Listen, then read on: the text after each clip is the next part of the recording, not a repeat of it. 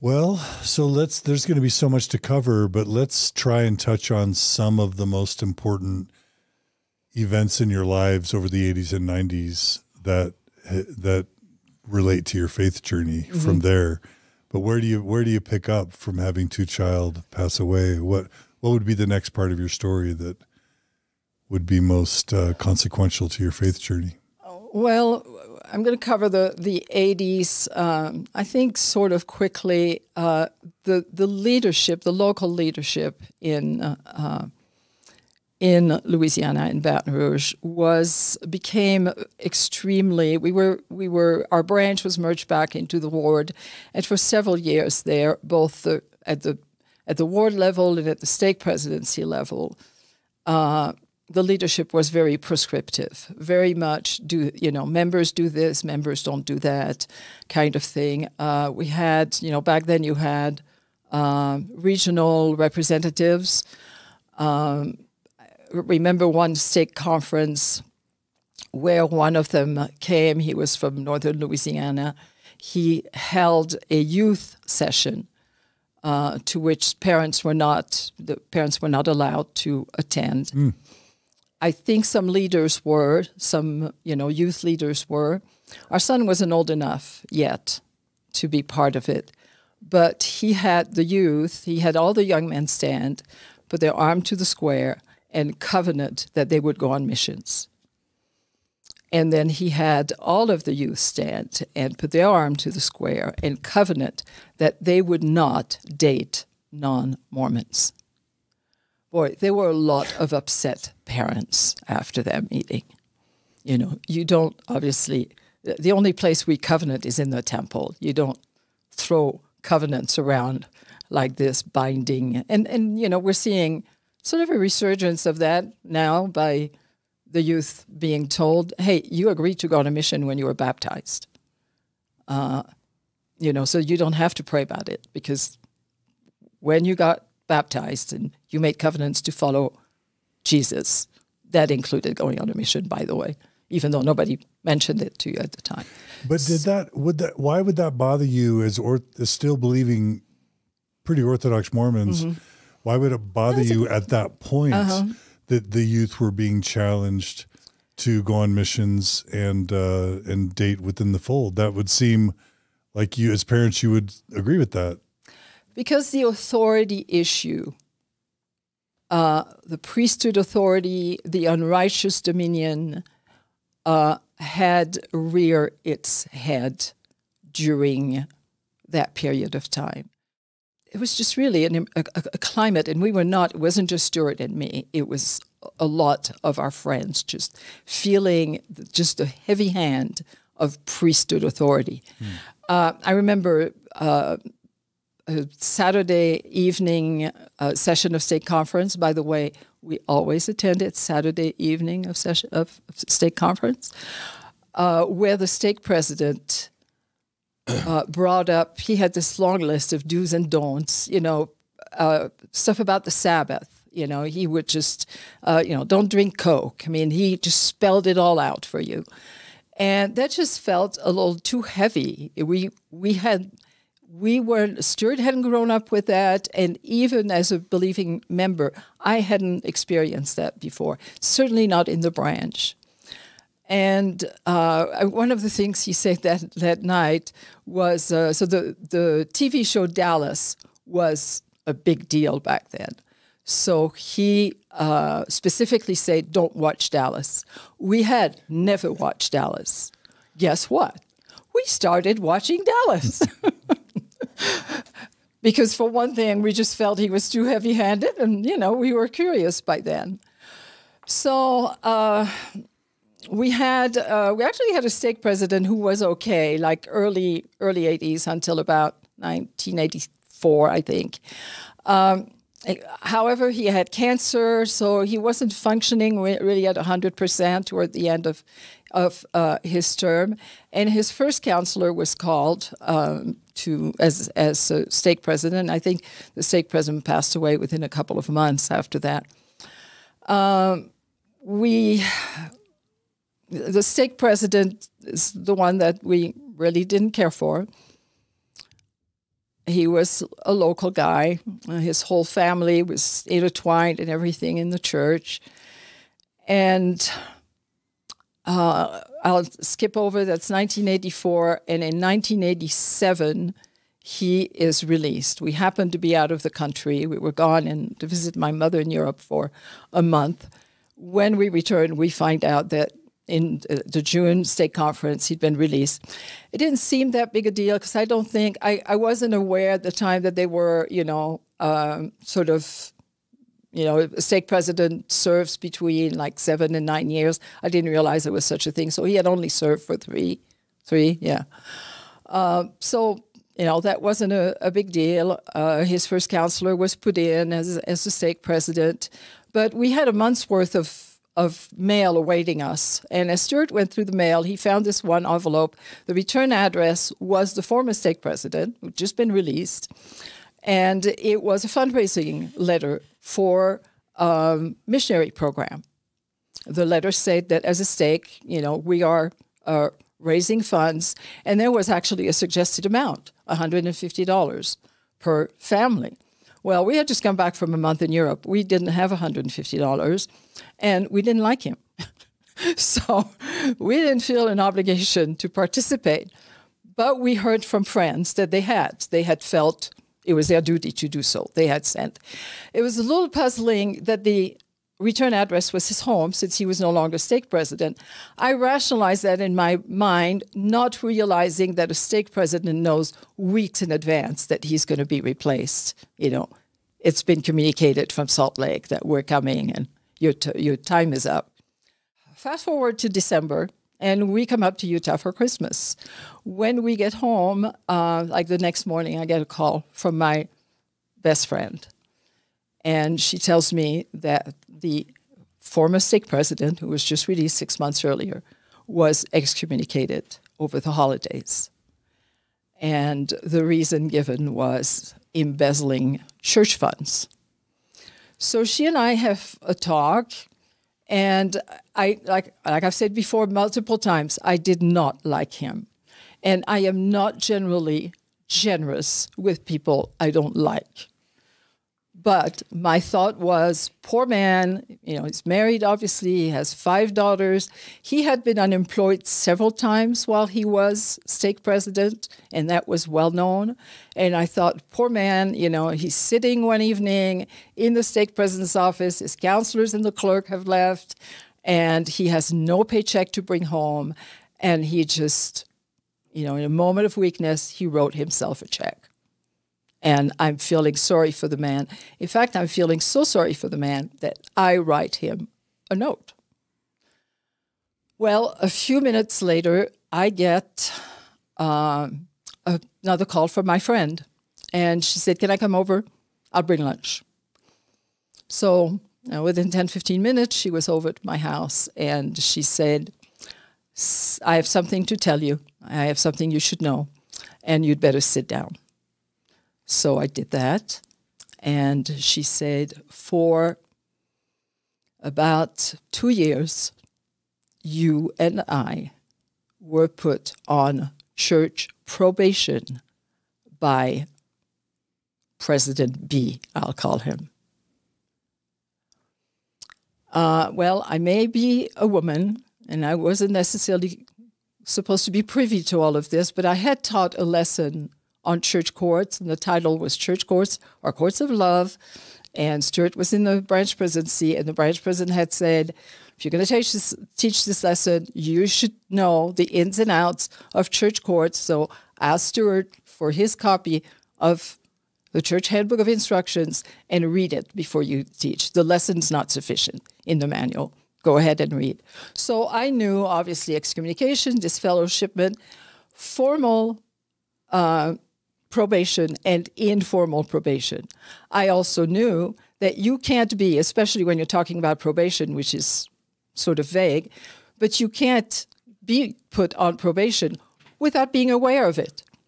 Yeah, you have to be called in by your ecclesiastical authority and told, Sister Smith, you did this and that wrong. We think you need a break, so you we are placing you on probation. And this is what you need to do to get back, to return to full fellowship. None of that had happened. Do you have a sense for why he put you on probation? A little bit, yes. One thing was that following a one-day at Sunstone Symposium in July or August of 85, upon our return home, we decided to start a study group. And Sunstone was our study manual. And the thing is, we invited our friends, and one of our friends, we didn't realize, was a mole from the stake. So he reported to the stake what we were discussing. And I remember one of the first articles we discussed was about, are we practicing blind obedience? I don't remember the title exactly, but, is that what it really is? And we very much, especially because of the way local leadership, was acting at that time in the mid-'80s, we very much felt like they were asking for blind obedience. So that was one thing. And then I had taught another spiritual living lesson in Relief Society titled Sacrifice Brings Forth the Blessings of Heaven. And during that lesson, I had made the comment, they tend to teach you that if you sacrifice for the church, you will be blessed. Missionary families are blessed. Yes, you're sending your child out for 18 months or 2 years. You're paying for them to be out, but your family is blessed. And of course, a lot of families testify that they are blessed because you look for it. So the least little good thing that happens, you interpret that as a blessing for your obedience. So sacrifice brings forth the blessings of heaven. I mentioned that to me, whether a dad was on the golf course all day or whether he was in church meetings all day, he wasn't home. And the effect on the children and the household was the same. Dad isn't home. He's absent. He's not contributing. Mm-hmm.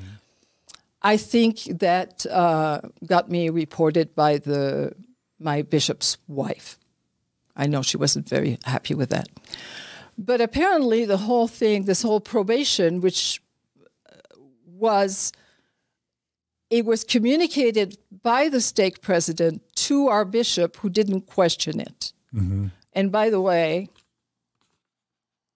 that's a temple recommend I had at that time, which proves that I didn't know and they didn't want me to know. Mm-hmm. Yeah. I had to dig that up this morning. I still have like a box of temple recommends.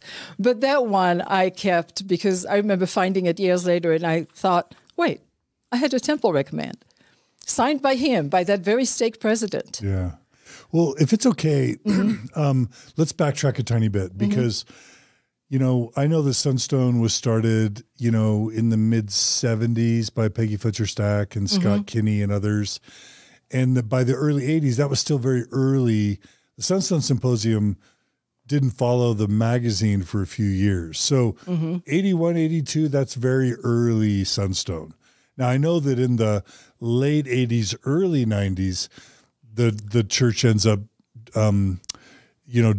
basically denouncing symposia without mentioning Sunstone and denouncing study groups. Right. But in the early 80s, that would have still been very early. So what I want to know is you've had 2 children pass away, but you're still very much believing, committed Mormons. Mm-hmm. How did you get into Sunstone? And how did you get into Sunstone to the point where from Louisiana, you're traveling to Salt Lake to attend a Sunstone? Because that puts you in a very, very select early group of like progressive or liberal or even critical Mormons. Can you talk to us about how you got into Sunstone?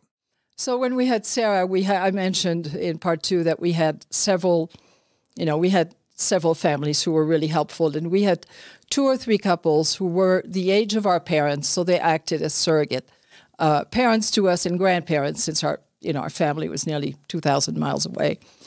One of them, they had lost a child, and they were extremely dedicated to the church, but also very nuanced in some areas, and they subscribed to Sunstone.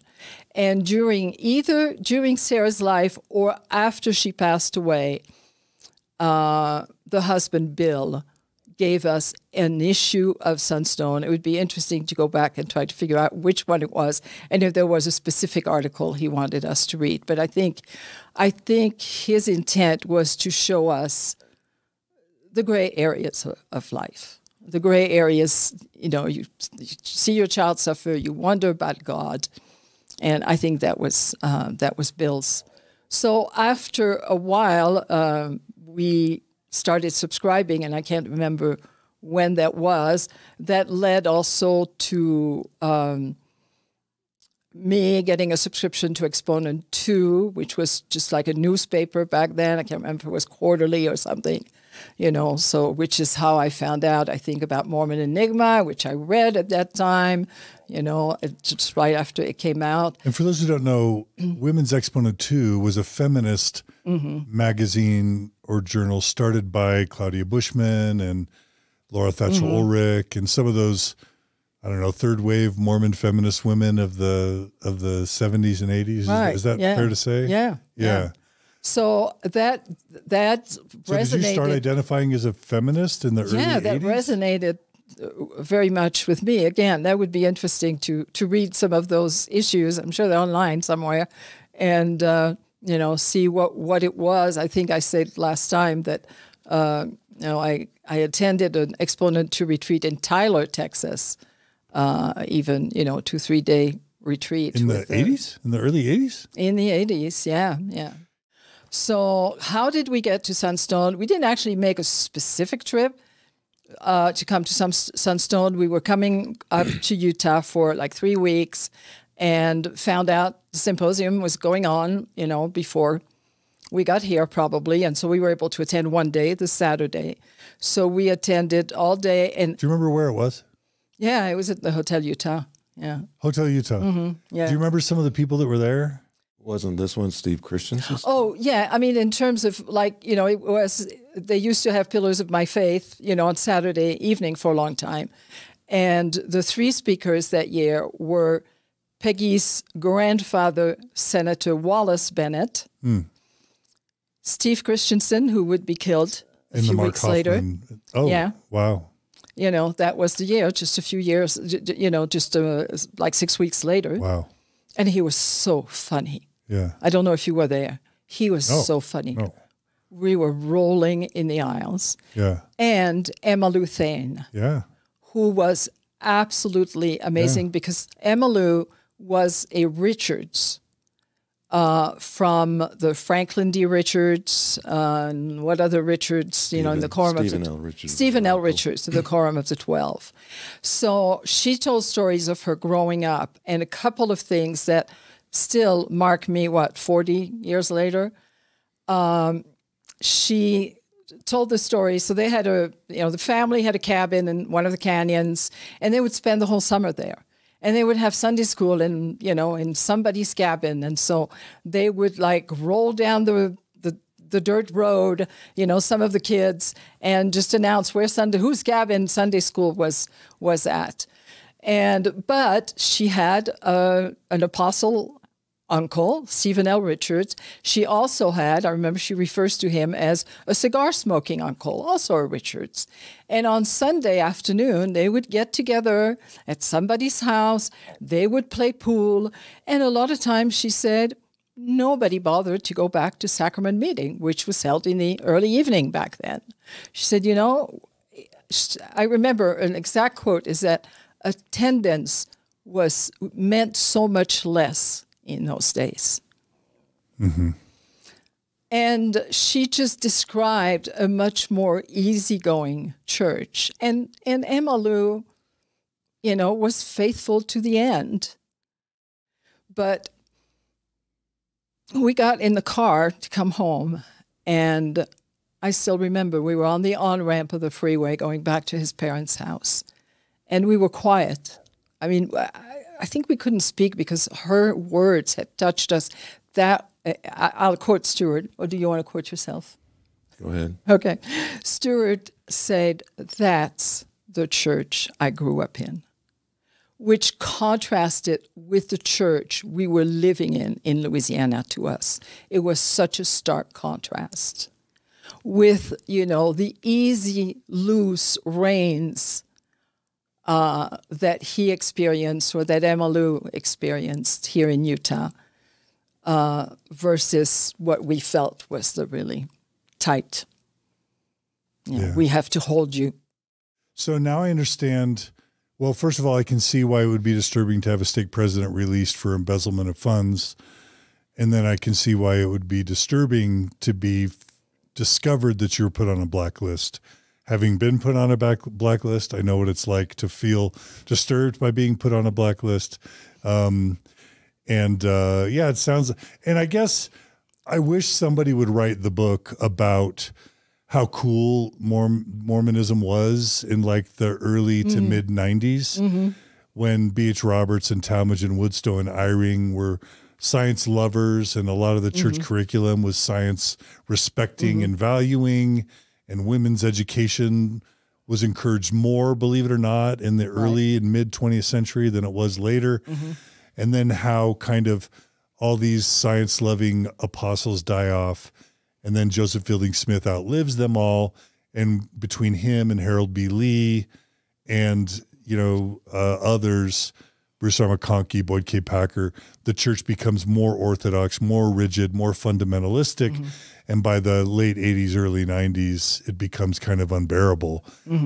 The church has become, over time, oddly more strict, more rigid, more controlling in 2020, 2010, 2020 than it ever was in 1940, 1950.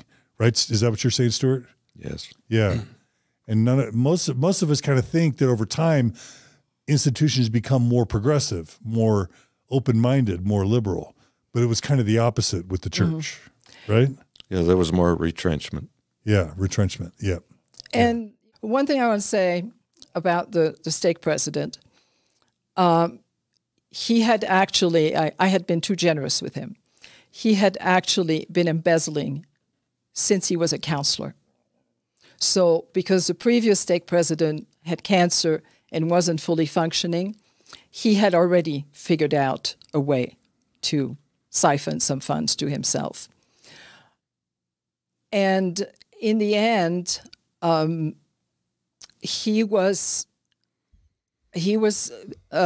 excommunicated for embezzling church funds. He wasn't excommunicated for practicing unrighteous dominion.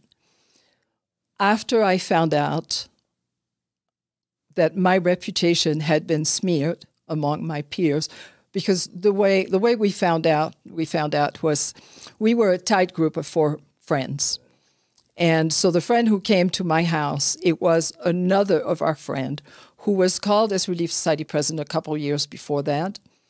And when she met with the outgoing Relief Society president to get, the manuals and the binder, there was a sheet on top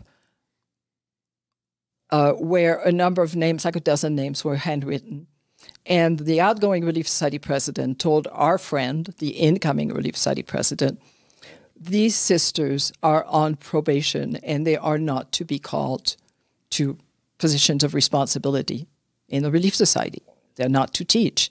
Well, our friend immediately saw our names, her 2 friends' names on that list, and she knew full well we didn't know that. We didn't know that action had been taken against us. So she went to the bishop, who was a new bishop, and asked him what he knew, and he knew nothing. So I don't remember. I think I got to talk to him at one point. I liked him a lot. He really didn't find out anything. So he came back to our friend, the Relief Society president, and said, as far as I know, they're cleared. I don't think there was ever anything. So when I found out, I stopped going to church for 4 Sundays. That was my break. I was so angry. I was angry with God. I was angry with the church. I was angry with the way it was run. And at the end of those 4 weeks, I called the stake president, told him what I had found out, and I really didn't know him well, and I didn't really particularly like him. But, and that would change. I'm not going to go into that, but we ended up becoming really good friends until we moved back to Salt Lake. But I told him, and I said, you know, I want you to look in our church, in my church records, and tell me what you find. He came back to me within a week, and he said, there's absolutely nothing on your records. He said, I would consider that you were blackballed by President B. Eventually, we would find out that my friend and I were not the only ones. I know of others, and specifically the ones I remember best was one couple in a nearby town, both a husband and wife, had also been blackballed, and she was a former Stake Relief Society president. What bothered me over the years after that, I went back to church. That was just, it was put on the shelf. The part that was put on the shelf was, if I had complained, if I had written letters to the higher-ups about the unrighteous dominion, nothing would have happened, because you can't call out a stake president in the church unless it's adultery or finance, church finance. If you see something else amiss, he was called by inspiration. He calls others by inspiration. And, you know, sister, you just need to get in line. It's your problem. You need to humble yourself. This man's inspired. And that was from then on. So that was like another added thing about priesthood authority for me. He'd been called by a 70. I remember who he is. And he was already embezzling when he was called. He didn't start afterwards. So when the 70 sat across from him, you know, we talk about this, the spirit of discernment. When the 70 sat across from him and called Brother B as stake president, nothing came to him like, I shouldn't call this man. There's something wrong. I'm feeling something's amiss with this brother. So I should look further and look for another candidate. No, he called a man who had already been embezzling from the church. So that was I had the experience already in Belgium, although I was too young to realize the implications then. But I put those two together. I think they keep calling men who already have a problem when they're called. So, well, that's another disturbing thing to experience within the church context, but it's also, not unheard of. I think probably most Mormons at one time or another are aware of a bishop or stake president that was caught.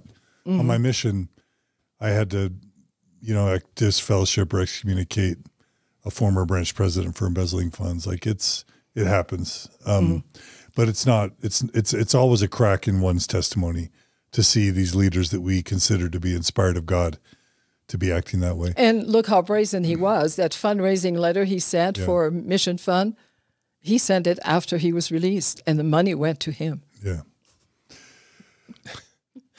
Yeah. So what was the next major milestone in your faith journey from that point forward? That probably came a couple of years earlier, but it was reading Mormon Enigma. Okay, so Emma Smith's biography, the first time I had read about Joseph's polygamy. Didn't one of the co-authors of that just pass away recently? She did last week, Linda yes. Newell, right? Mm-hmm. Linda Newell. Yeah. So I remember that was a book that caused so much controversy that leaders went around forbidding members to even look at it. So do you want to talk about what it meant for you to read Mormon Enigma and what you learned from that and what you remember about that book coming out? Because I've read so much more about polygamy, like in Sacred Loneliness and all of that, it's a little bit difficult to separate what is in Mormon Enigma.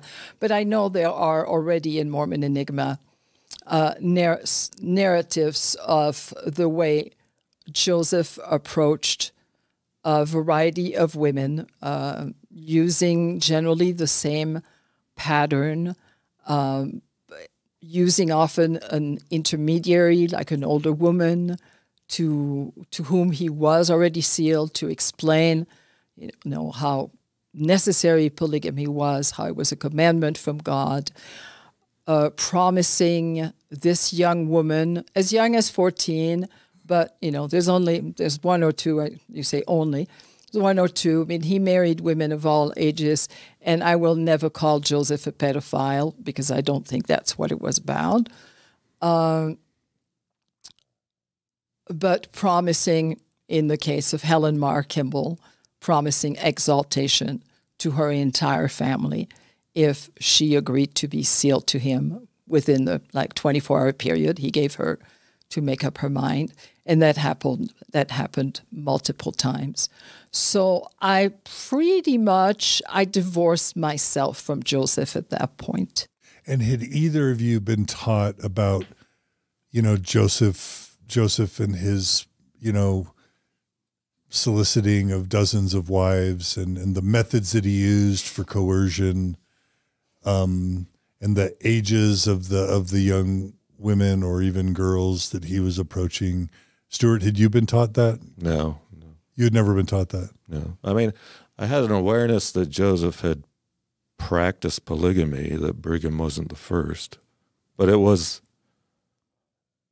I don't know, it was really just kind of very vague. There was no details. There was certainly nothing in church that was presented on it. And so did you read Mormon Enigma along with Martine? I think I may have read some of it later, but I didn't really read it. I think I probably shared. Yeah, I probably shared passages. She shared a lot of it with me. And what were your reactions to what she was? Well, the fact that she was reading this book, were you troubled that she was even reading the book? I don't recall being. Because this is dangerous stuff in the early 80s, right? Yeah. I mean, well, what time was this? This was well, the book came out in 84, so I don't know. Mid-80s. Yeah, mid-80s, yeah. I mean, this would have been the CES letter or the Mormon stories of its time, right? Yeah. Like it was a bomb that the Brethren wanted suppressed, yes, that the Brethren were openly denouncing. So, Stuart, you don't remember feeling alarmed by the fact that she was reading it? No. Huh. Do you have an explanation for that? Was it because you were in an apathetic phase, or you're just kind of low key, or why were you not alarmed? I don't know. Was I alarmed? Did I seem alarmed to you? I don't think so. John, this was during my period when I was sort of physically in and mentally out kind of thing. You're kind of checked out. And so, it didn't bother me that much. I was sort of appalled at the things she would read to me. I thought that was pretty bad. But somehow you would just kind of put it on a shelf, basically? Yeah, I guess so. And Martine, once you discover that Joseph acted in sort of abusive or predatory ways, how did that not make you leave the church right then and there? I hung on to the Book of Mormon for a number of years. So I was able to separate, I don't know how, but, none of us know how. I was able to separate the two. So Joseph was, I don't know that the term fallen prophet didn't even come to me, but I think I expressed in the last episode, or maybe in the first, that I'd always had some discomfort with the first vision. Recurring, it's awfully far-fetched. I wonder if that really happened. Okay, so after reading Mormon Enigma, you concluded that Joseph was a problem, but somehow, as a flawed vessel, he produced the Book of Mormon, which is inspired. And so I'm going to stay true to my faith in the Book of Mormon, even though Joseph is now a big he's in a timeout. Yeah, he's on my shelf. Yeah. Okay. He's also on my shelf. Okay. Yeah. Yeah. Yeah. Mormon Enigma, what I've said recently, especially because Linda Newell just passed away, but I said Mormon Enigma was my first Mormon history shelf item. Yeah. It was. Yeah. Yeah, I already had the authority, the priesthood authority item on my shelf by then, but that was as far as Mormon history, that shook me.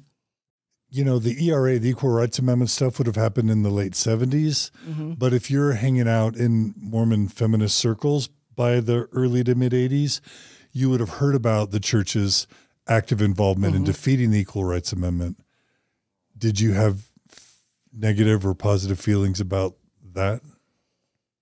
You know, I remember, so what was her name? Who was excommunicated? Sonia Johnson. Sonia Johnson. I remember that we were on it was after Sarah died, we were on a camping trip at the beach in Alabama with friends. And I remember that's when the news came out that she'd been excommunicated. I don't remember my exact feelings. I don't remember how much I knew about what she had done, you know, other than what was in the news. I may have thought that, you know, maybe she'd gone a little too far or something. But certainly, you know, I was receiving the church's teachings that, you know, passing the ERA would mean, you know, women on the battlefield. You know, all of those horrible things. Genderless bathrooms. Genderless bathrooms, which we have now. Should go to Europe. Lots of genderless bathrooms. Doesn't kill you. So you weren't disturbed by the church's defeating of the ERA at the time, even though you were a Mormon feminist? Yeah, I may have still Well, I think thought we were that. also, you know, fairly politically conservative. Yeah. And the ERA was definitely an issue Democrat. politically. Yeah. And you would have been Republicans. And so you would have assessed it on partisan lines. Probably. Okay. Yeah. Yeah. That's fair. Okay, so now you've got Mormon Enigma adding to your shelf. What's the next big element in your faith journey that comes up? Well, little by little, as I get older, as I'm not in my 20s anymore, having lost 2 children and yearning to raise those children, I start wondering, why would I want to raise children in the next life? What's the advantage of that? I'd much rather meet my children that I really haven't gotten to know. I'd rather meet them as adults. You know, interact with them as adults. I'm not seeing. I'm deconstructing the plan of salvation by then. I'm starting to. It will grow, and it's still growing. I still get little thoughts here and there, quite often, about how would that work? No, that wouldn't work that way. You know, there's such this emphasis of families can be together forever. And the children sing that. And even though now there's more deconstruction of what that means in the mainline church, I think, you know, you'll get some people, some friends, when I say, well, you know, that doesn't really make sense. How do you live together forever, but in the temple, during, you know, when you're sealed, you are told that you will, you know, you will inherit kingdoms, principalities. What's the other one? There's 3 Dominions. or 4. Yeah, dominions. Thrones. Well, thrones. Okay, all of that means and has meant for generations of Mormons that you know, the pattern repeats itself. This is an age-old pattern that there's an earth and there's a savior that has to come to save whatever inhabitants are on that planet. And there's a God for that planet, and we have our own God, and Brigham was confused about that. But anyway, so I just start deconstructing all of that. And of course, now the church says, well, no, you don't get your own planet. Okay, I never really thought about it. It's my own planet, but certainly our own dominion, at least for my husband. I mean, I'd just be hanging out with him, but at least, you know, at least for my husband, he would be ruling and reigning over something. And it's not just ruling and reigning over his posterity. that's never been understood that way. So I just start, it just starts breaking apart. The whole plan of salvation just starts breaking apart. The church very literally teaches in that children's song, I always want to be with my own family. I mean, what do we teach the primary children? If teacher has a primary child whose parents are not members or they haven't been to the temple, you teach lessons about, unless your parents were married in the temple. I mean, I've never done that personally, but I've certainly seen it done. If you're not married in the temple, your family will be separated. Well, if you have a good home life, that's a prerequisite. There's nothing more scary to a child than to hear that their parents will be taken away, that they won't be with them. So, of course, you're going to want that. But practically, that doesn't work in the next life. So those are some of the things that just started bothering me. And yet the plan of salvation had sustained me for decades because of my children, because we were going to be together, because LeGrand Richards had told me that, geez, at that time I only had lost one child, but that he would come and pull us from wherever we were should we go astray, and that we would be in the celestial kingdom. I never planned on that, okay? I never thought, I can go and do whatever. And I'm going to read a little quote. My stepsister, I have a stepsister in Belgium. Her father-in-law just passed away a few weeks ago, and I thought it was interesting. They're non-believers, but I thought it was interesting that on the obituary was this little saying, at the same instant that family members mourn, saying, he's gone, others see him appear at a distance and rejoicing exclaim, here he comes. I mean, the belief that there is an afterlife and that people will be with their loved ones, even not necessarily as family units, is pretty much universal. People who believe in an afterlife believe that they will associate with those family and friends. The Church of Jesus Christ of Latter-day Saints is the only one I know who tells you, no, you won't. Yeah. I'm so sorry, you're deluding yourself in thinking you're going to actually be together, because you won't unless you do these things that we tell you are necessary, that we say God told us are necessary. It's always struck me as a paradox that from a sales or marketing perspective, the church's value proposition is, hey, good news. You get to be with your family forever if you follow our teachings and if you get baptized into our church. But the real implications of that are that most families, God is going to be separating. Whereas if you ask just a regular old Christian, they're going to say, of course our families are going to be together forever. That's the default. Right. So the Mormon church, in effect, is creating this scarcity and creating this fear while selling it as it's the benefit to participation. And it really makes, again... It's yucky. Now I feel it's yucky. Yeah, just like God making your children suffer to teach someone some lesson or to teach them some lesson. God separating families in the afterlife just leads to sad heaven for most people, and it makes God look... Because there'll always be somebody missing. So even if you're in the celestial kingdom, you can't possibly have a fullness of joy if one of your children is missing, right? Yeah. And also, when your family expands, your kids get married and they have children of their own, you're not living under the same roof anyway. And, the relationships can be sort of loose also. Yeah. So why would it be so important in the next life that there are still these tight family units? Anyway, I'm probably going on and on, but that's something that's bothered me now for several decades now. Yeah. And then another thing about, we're going to be gods, okay, the men anyway. I think Dallin Oaks has said women, there's nothing that says women will be gods, but the men will be gods, ruling over their own worlds, having spirit children, so we can repeat this pattern. And one day, and that was a long time ago, like 25 years ago, I thought, we're so small. I mean, we're human beings, but we're so small. We have our little lives. We go to church on Sunday. We abstain from coffee and alcohol. We go to the temple if we're good, go to the temple more often. And we take casseroles to the neighbor.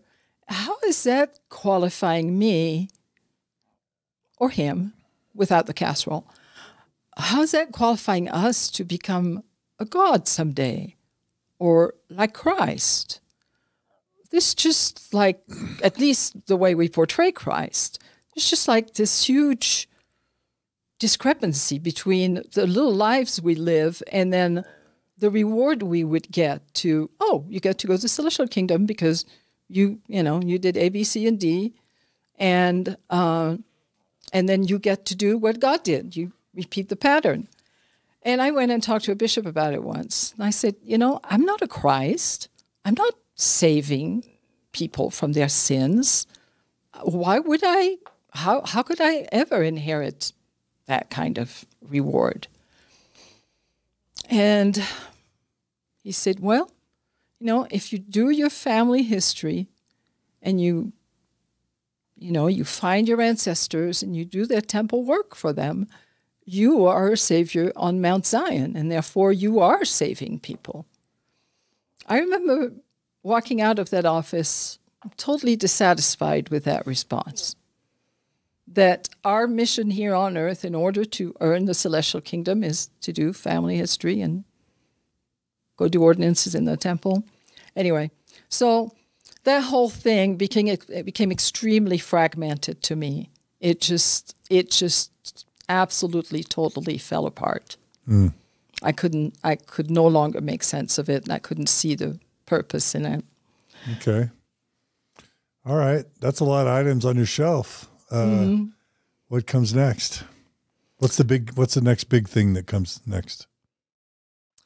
Well, what year are we at this point in the story?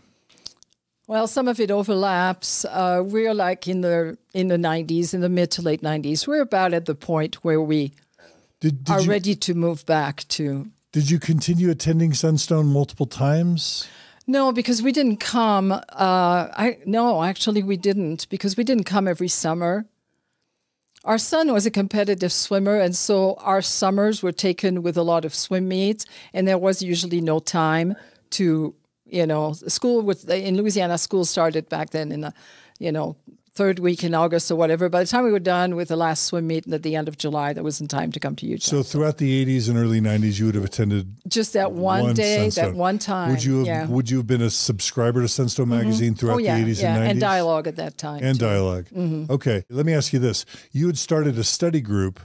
Was it an intellectual kind of critical progressive Mormon study group? And if so, what types of books were you studying with the group? I think we studied mostly from Sunstone articles, but none of the others subscribed to it, so they have to make copies and share with them. And even though we were not aware that there was a mole in our midst, it didn't last all that long, and I can't remember why. So it wasn't a big It wasn't a huge thing. So did you have any community, any friends? Like right now you can go to a Facebook group or Reddit or, even prior to that, there would be email groups that you could join to discuss things. In the late 80s, early 90s, did you have any friends or any way to discuss these types of issues with people? Or were you and Stuart just reading Sunstone on your own and then trying to coexist in your ward? I mean, we had the friends that we'd made in the branch, and we were all pretty, we lived pretty close together. And all of them were pretty unhappy with the local leadership as well. But all were attending, all held callings and all of that. But we could, we vented to each other. We had our own Sunday school class in the Family History Center. I'm sure you're familiar with the four-year Sunday school type thing. So we didn't attend regular Sunday school very often. We were usually just chatting with friends in our case, it was in the Family History Center because somebody had a key. So yeah, we were able to vent, but those friends didn't really read a lot of alternative, I don't remember if I loaned Mormon Enigma to anyone. So it sounds like you weren't really friends with and or part of a really vibrant intellectual Mormon community. No, we were on our own, the way lots of members still are, on their own in some far reaches of the world, for example. Think about the people we know in Australia who have questions, or in the UK. Yeah. And how much of it was both of you really reading Sunstone and thinking about it versus just you, Martine, and Stuart was just less interested? He may have actually read more than I did. I didn't know I was ADHD at the time. It would be years later. So I probably read the shorter articles. But then we would discuss. I remember one it's not the only one, but I remember one in particular about the Book of Mormon population, how quickly they grew, and the number of killed in battles. And I remember Stuart, obviously smart and an engineer, reading those and then discussing them with me, saying,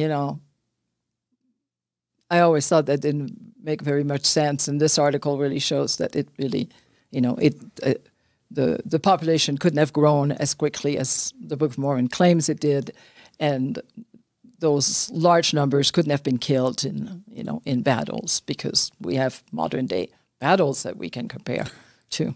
And do you still remember reading dialogue in Sunstone cover to cover? And because there would have been articles about B.H. Roberts and whether he believed in the Book of Mormon or not by the end. There would have been a lot of Book of Mormon historicity stuff. The anachronism stuff would have started appearing, the Book of Mormon wars of the 80s and 90s in Sunstone and Dialogue. Yeah. And of course, farms would have been emerging at that point to try and counter a lot of the stuff coming out of Sunstone and Dialogue. Were you intellectually questioning Mormon church truth claims by that point? Oh, yeah. And what was going on with your faith? Well, yeah, I'd always had questions, intellectual questions, and I guess, there were a lot of shelf items at the time, but I still had a shelf, and I still put things on it because I felt like it was important. One, that I support Martine, and two, that we raise our son in an upbringing that, for me, I thought it was a positive childhood and upbringing that I had, and I wanted the same thing for him.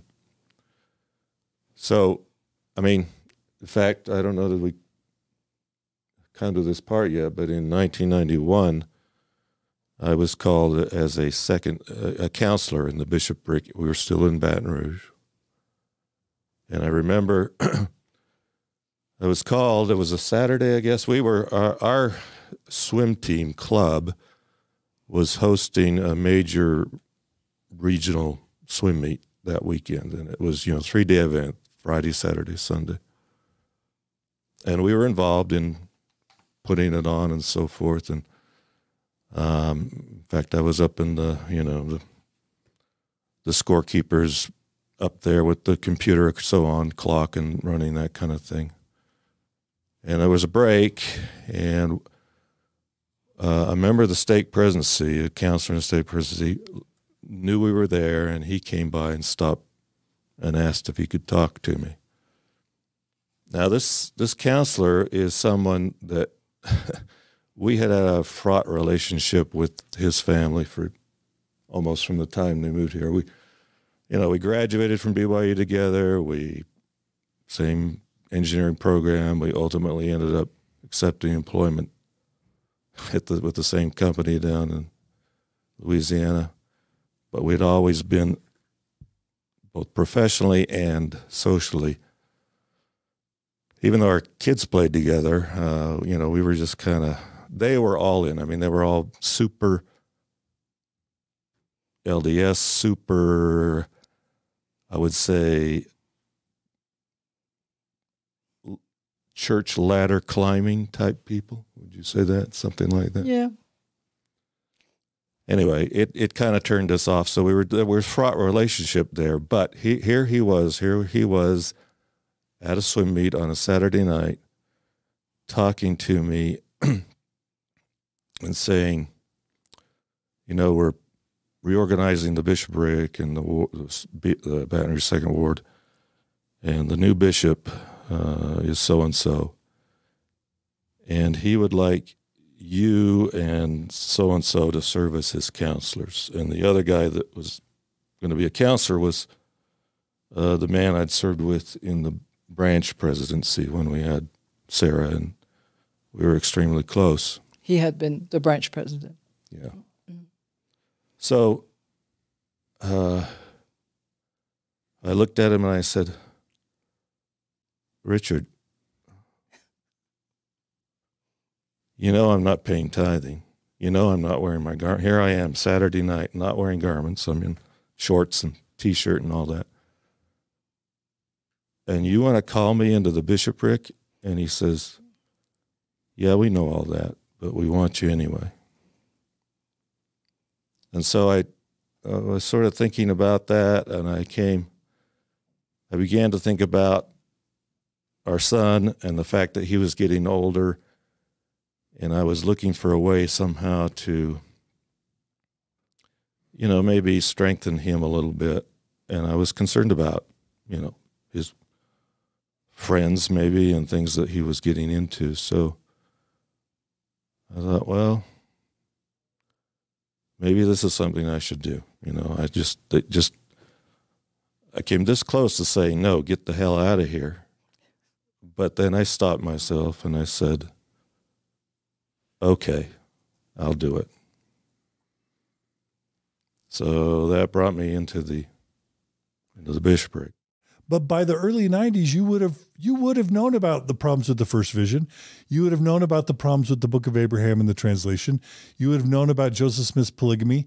You would have known about B.H. Roberts. You would have known about ecclesiastical abuse. You would have known about women's issues in the church. Like, you would have had a general sense of all the main things that would end up in the CES letter that would take so many people out. So you kind of knew there were deep problems with the church, and you had had 2 children die by that point. And so you would have had a lot of those,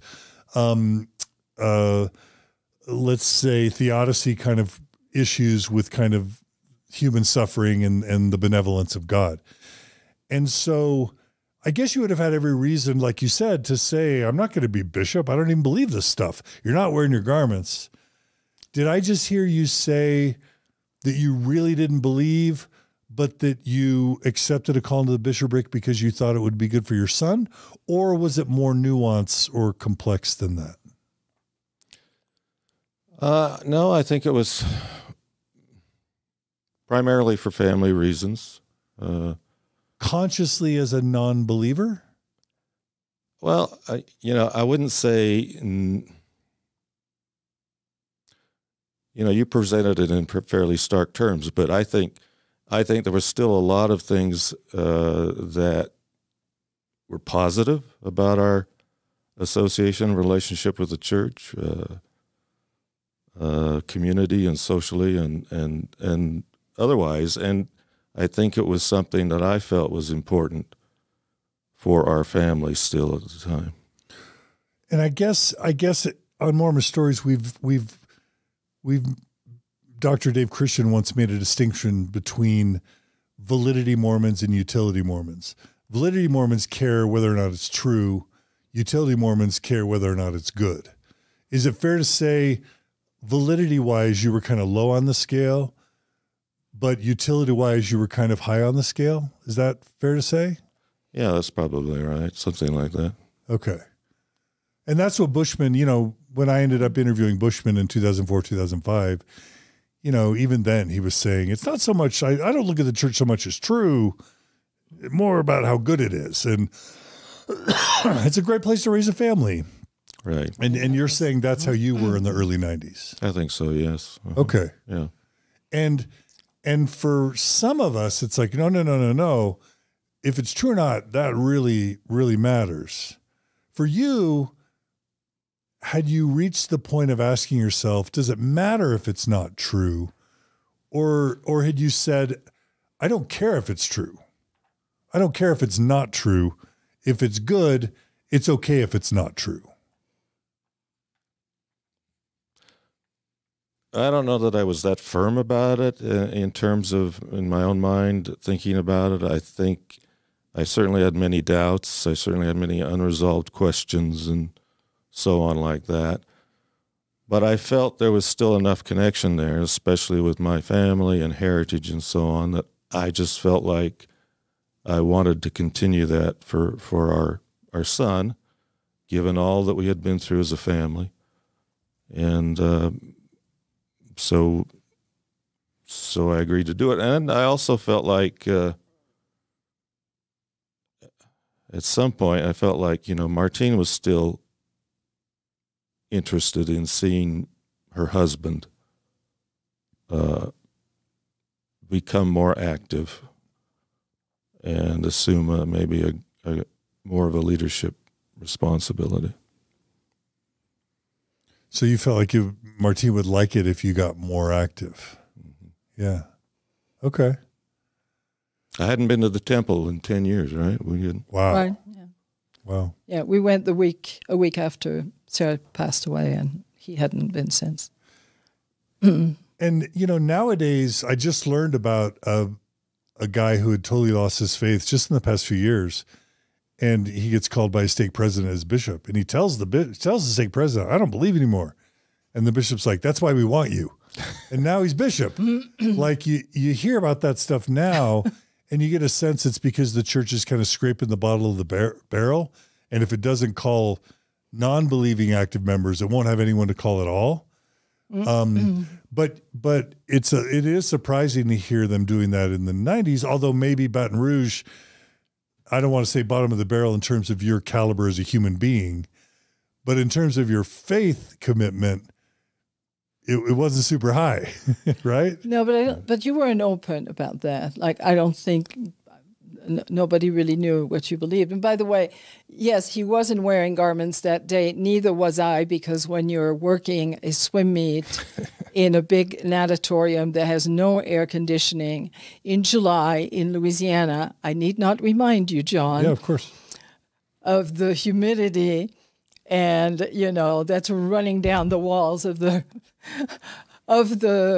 facility. And so, yes, we had gotten to the point that when we were working a swim meet, we didn't wear garments, but otherwise he was, he was, and so was I. So, but still, yeah, reading Sunstone and Dialogue, like not going to the temple for 10 years, having serious doubts, that's a thing, right? Yeah.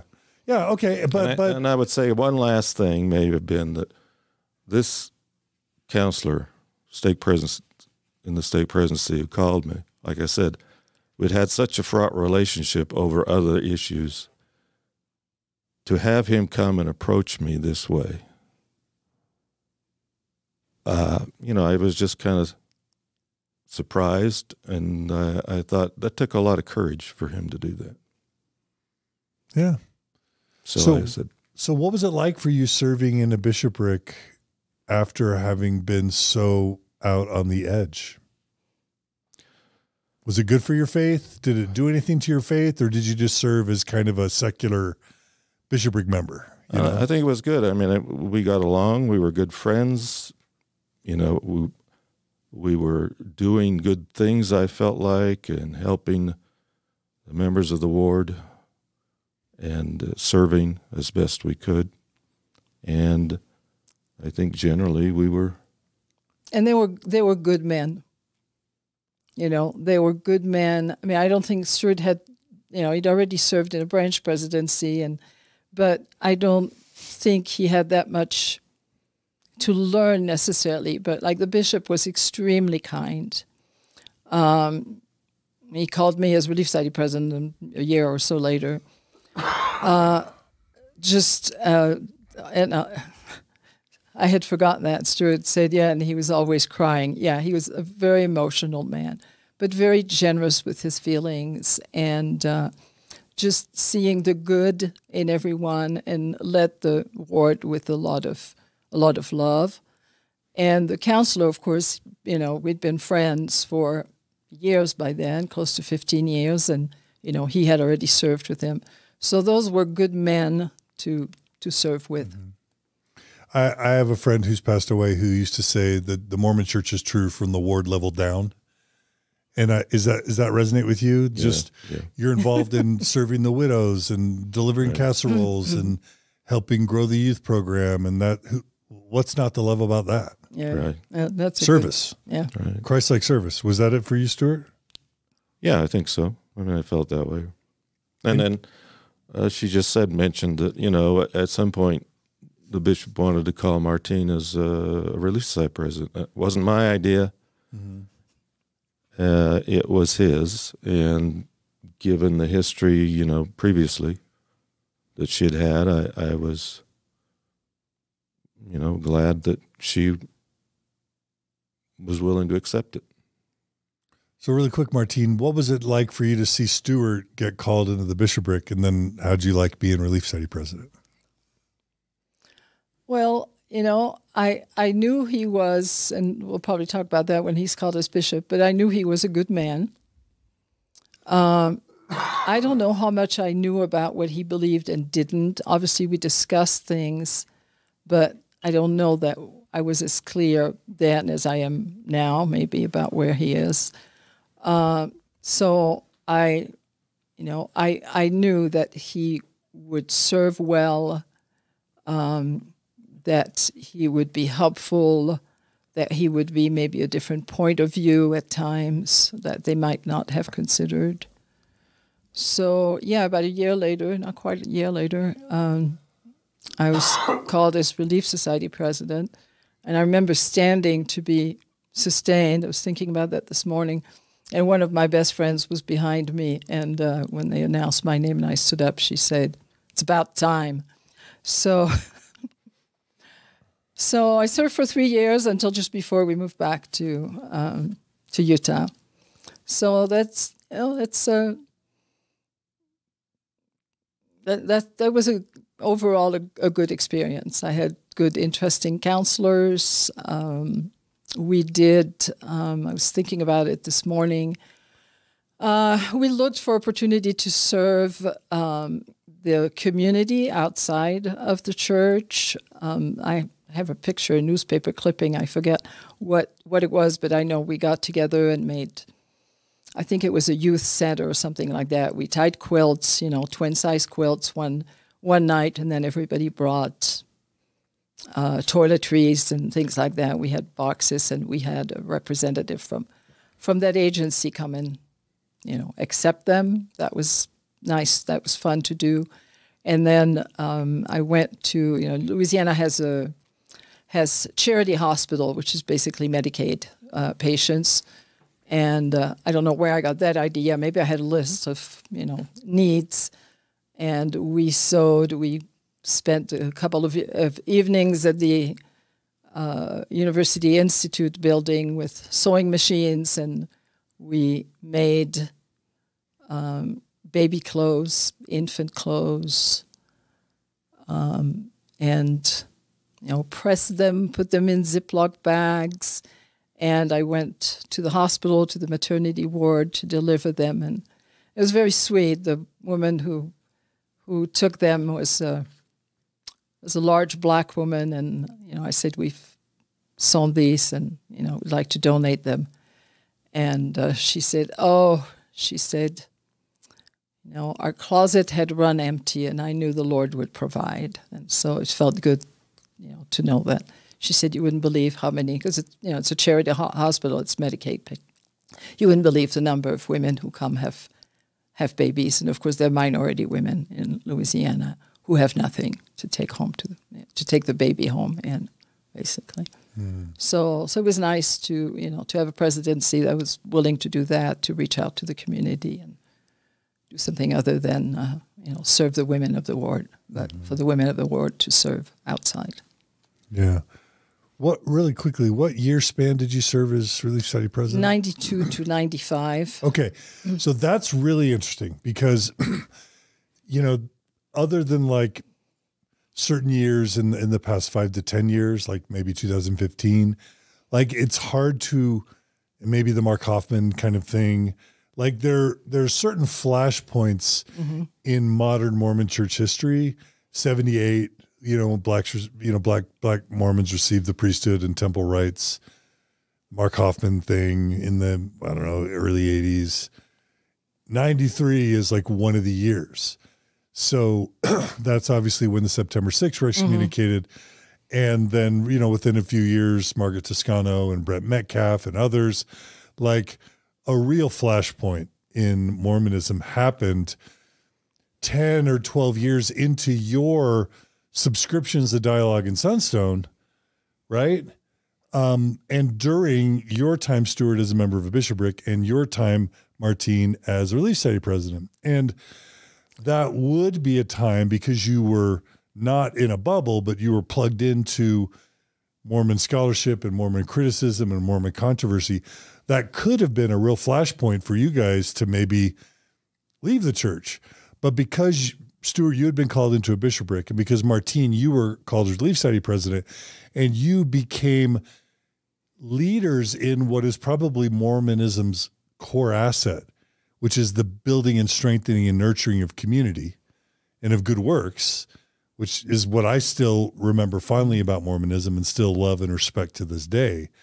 It sounds like you were both kind of unfazed by one of the biggest flashpoints in relative modern Mormon history. Is that true? And that was, for me, when I was Relief Society president, that was the presidency of Elaine Jack, Chieko Kazaki, and Eileen Clyde.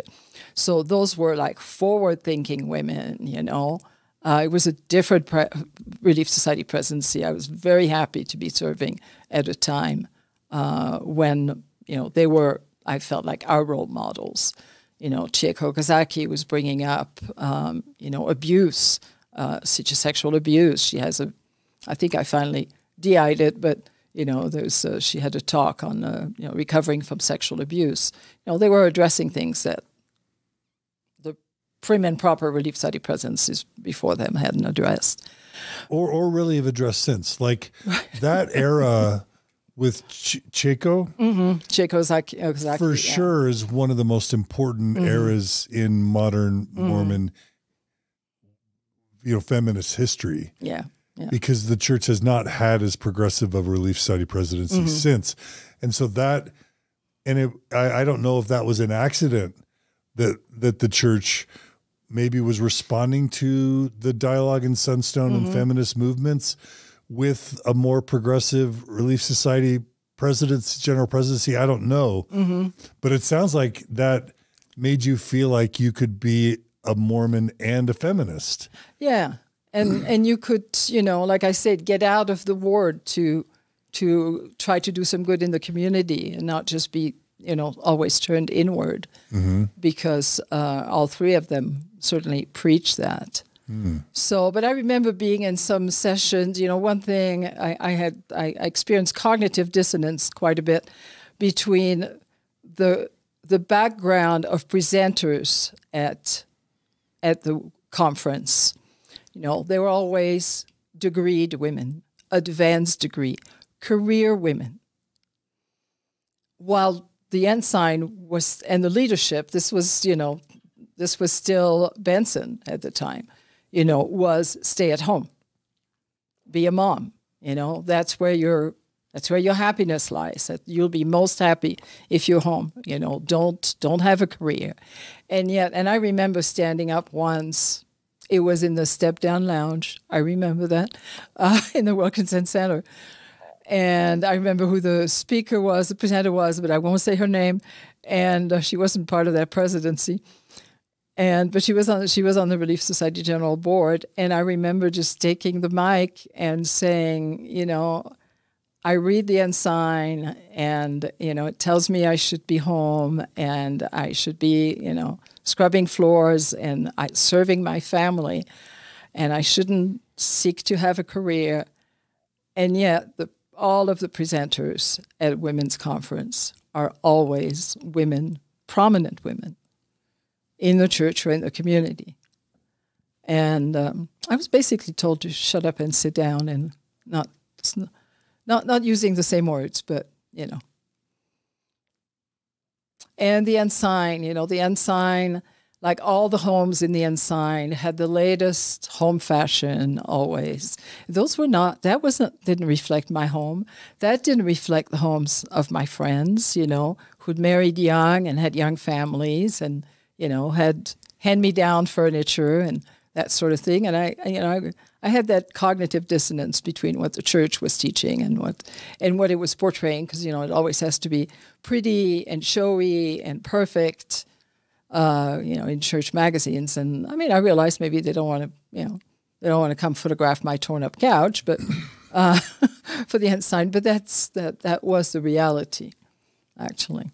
So, yes, I was all in, but yes, I also, I saw some things that didn't quite fit the everyday life of members that I knew. And yeah.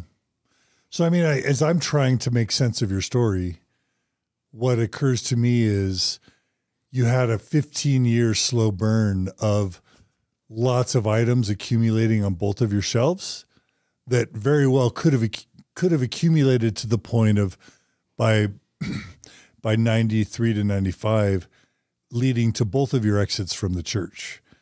But because of your love for each other, your commitments to your marriage, your desires for your child, your son, to be raised in a good community, your commitment to Mormonism as a tribe, and frankly, because the church was smart enough to recruit you both into leadership positions, you kind of dodged the 1993 to 1995 bullet. And in spite of some cognitive dissonance, the church still retained you both as progressive, devout, serving leaders in the church. Is that an okay summary?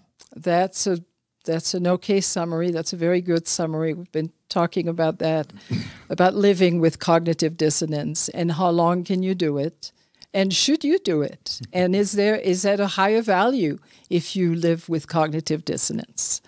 And I would say I lived with cognitive dissonance for decades. Yeah, and that will come in the next part, but until I just didn't see the value anymore. But through your time in Baton Rouge, in spite of the deaths of two children and all of the intellectual and cultural problems you were both aware of, it sounds like you have fond and grateful memories for your participation in the church during all those Baton Rouge years, and even deep gratitude for the ways that both the ward and the branch and ward were able to rise to meet your needs, and the ways you were able to serve fellow branch and ward members and the community through your participation in the church. Is that right, Stuart? Yeah, I think that's about right. Yeah, It was a great way to live, being a Mormon. Right. And then, after 18 years in Louisiana, we have a decision to make because of Stuart's employment. You want to say something? Yeah, well, I was even though I worked for a major oil company since the mid-'80s, and OPEC the Saudis had decided to regain control of the oil market, and so they pumped a lot of oil, and the prices of oil crashed. So they had been laying off people every year for 10 years. And I could tell that my position was at risk. And it became evident that I needed to, look around for something else. And at the time, I guess eventually, as it turned out, I had two job offers come in about the same time, and we had to make a decision between them. One was a job that would have kept us in Louisiana, maybe in New Orleans, but it was a consultant job, a consultancy, and it was doing what I always wanted to do. I'd even gone back to evening school to get an MBA. It took me 5 years to do that. And this was a job on consulting engineering economics. And it was, what I'd always wanted, what I felt most interested in doing. And I had a second offer, as it turned out, in Salt Lake area, assistant manager of a small refinery in North Salt Lake. And we were struggling, I guess, as to what to do, which one to take. And by then, our son had been recruited by several colleges for his athletic swimming. One of them was BYU, and we'd encouraged him, and he had decided to go to BYU. My parents were still living in Salt Lake, and their health was failing, especially my father's health. So one thing or another, and just feeling like it was, going home. It was an area we knew. It was the recreational opportunities we were familiar with and all that. Great area. So I made the decision to take that offer and return back to Utah. Once you had gotten into the bishopric, Stuart, were you more faithful? Were you believing that somehow God was leading this church, that somehow it was God's church on the earth, that priesthood authority was important, and that the Book of Mormon somehow was a historical document? Like, what had happened to your faith? I don't think I was more believing. Perhaps I was more tolerant of, some things, and the way people believed and thought in the church, that's kind of what they think and what they feel. And I don't want to disabuse them of those notions. I don't want to be antagonistic. I just want to quietly exert some influence over decisions that are made. I mean, it sounds like a secular orthoprax member. In other words, you didn't really have much belief at all, but you're in a bishopric and you're presenting and behaving as obedient to all the commandments, but in your own brain, you're not really taking any of the doctrine or theology or the beliefs very seriously. Is that unfair? No, that's not unfair. But I could see how it made a difference in people's lives if they could believe something. It made people, the ones I knew, it seemed to make them happy. It seemed to make them better parents, better families. It seemed to, it seemed to bring them comfort. And there were a lot of things that, that people were upsetting in their lives from time to time, and yet this was a coping mechanism for a lot of people. And I felt like if I can help them cope any better in a different way, well, then maybe it's okay. Yeah. Yeah. You're basically a PMO in a bishopric, mm-hmm. Right? Physically and mentally out, but committed to the value of the lived Mormon experience. Mm-hmm. Right. I think that's really interesting. Yeah. And I think there are a lot of them. Well, a lot of people now who are doing that way. Yeah. Yeah. And would you, by 1995, were you kind of identical to Stuart, or would you say you were in a different headspace, Martine? I may have been in a slightly different headspace. So in 1995, our son turns 19, He's done 1 year at BYU, so we're getting ready to move to Utah. He is not at all interested in serving a mission. You know, he was active throughout his teens, got his eagle at 13, mostly because he was a swimmer and he really wanted to swim more, not have to give up his Wednesday night to scouting. So he really worked hard, and I helped find him opportunities to earn more merit badges. But, you know, we were insistent he was going to be an eagle. So, but he didn't do early morning seminary. We finally convinced the bishopric and the CS, the local CS people, that we would do home study seminary on Sunday with him, because he was up at, you know, swimming at 5 every morning. And he wasn't interested in the mission. He was successful at swimming. He had aspirations of, you know, going to the Olympics, and so mission wasn't going to be his thing. I think that was important to both of us, that he serve a mission, but I think I was more hysterical about the fact that he was resisting it than Stuart. Would you say? Yeah, I think that's right. Yeah, I think so. So he completed, and, you know, it's his story, and I'm not going to go into detail, but he didn't go at the end of his freshman year, so he didn't go at 19. He went at 20, and by then he had his very own, very personal spiritual awakening. We had nothing to do with it. It was something that was on his mind, and he worked it through, and he felt a witness to go on a mission, and that, I think, still sustains him today. And you know, we came to respect that. He served him. He came and surprised us to say he was going to go. He was going to put his papers in. By then, we weren't expecting it. Were you proud of him? Were you wanting him to serve, Martine? Oh, very much so. You wanted him to serve. Yeah. Okay. I was pretty much hysterical. You know, I see that in Facebook groups, and I never said anything like that. And I never said what I'm going to say. I never even said it to him. But you know, you see, there's the old, you know, rather dead than unworthy.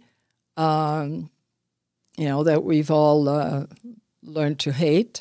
I never said that, but what I was thinking is I had those 2 children, Nathaniel and Sarah, who I knew were going to the celestial kingdom because they died before the age of 8, and that's the doctrine.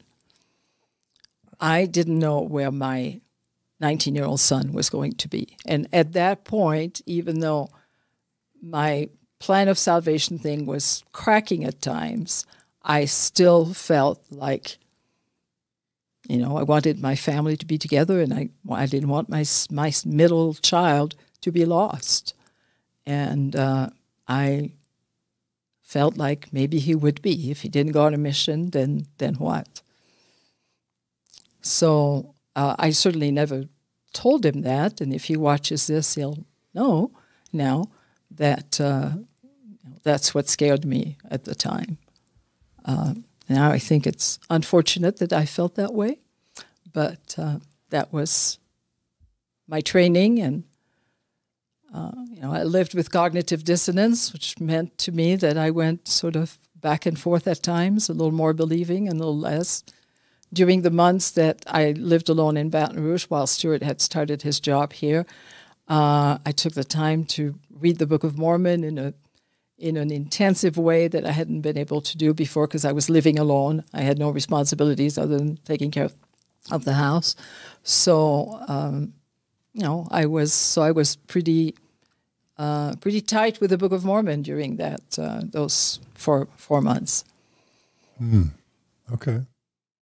We moved in a great area. Avenues or the Harvard-Yale? Harvard-Yale area. Turned out after we made the offer on the house, you know, I'd gone with a real estate agent that day, and then I guess we'd seen the house, little bungalow.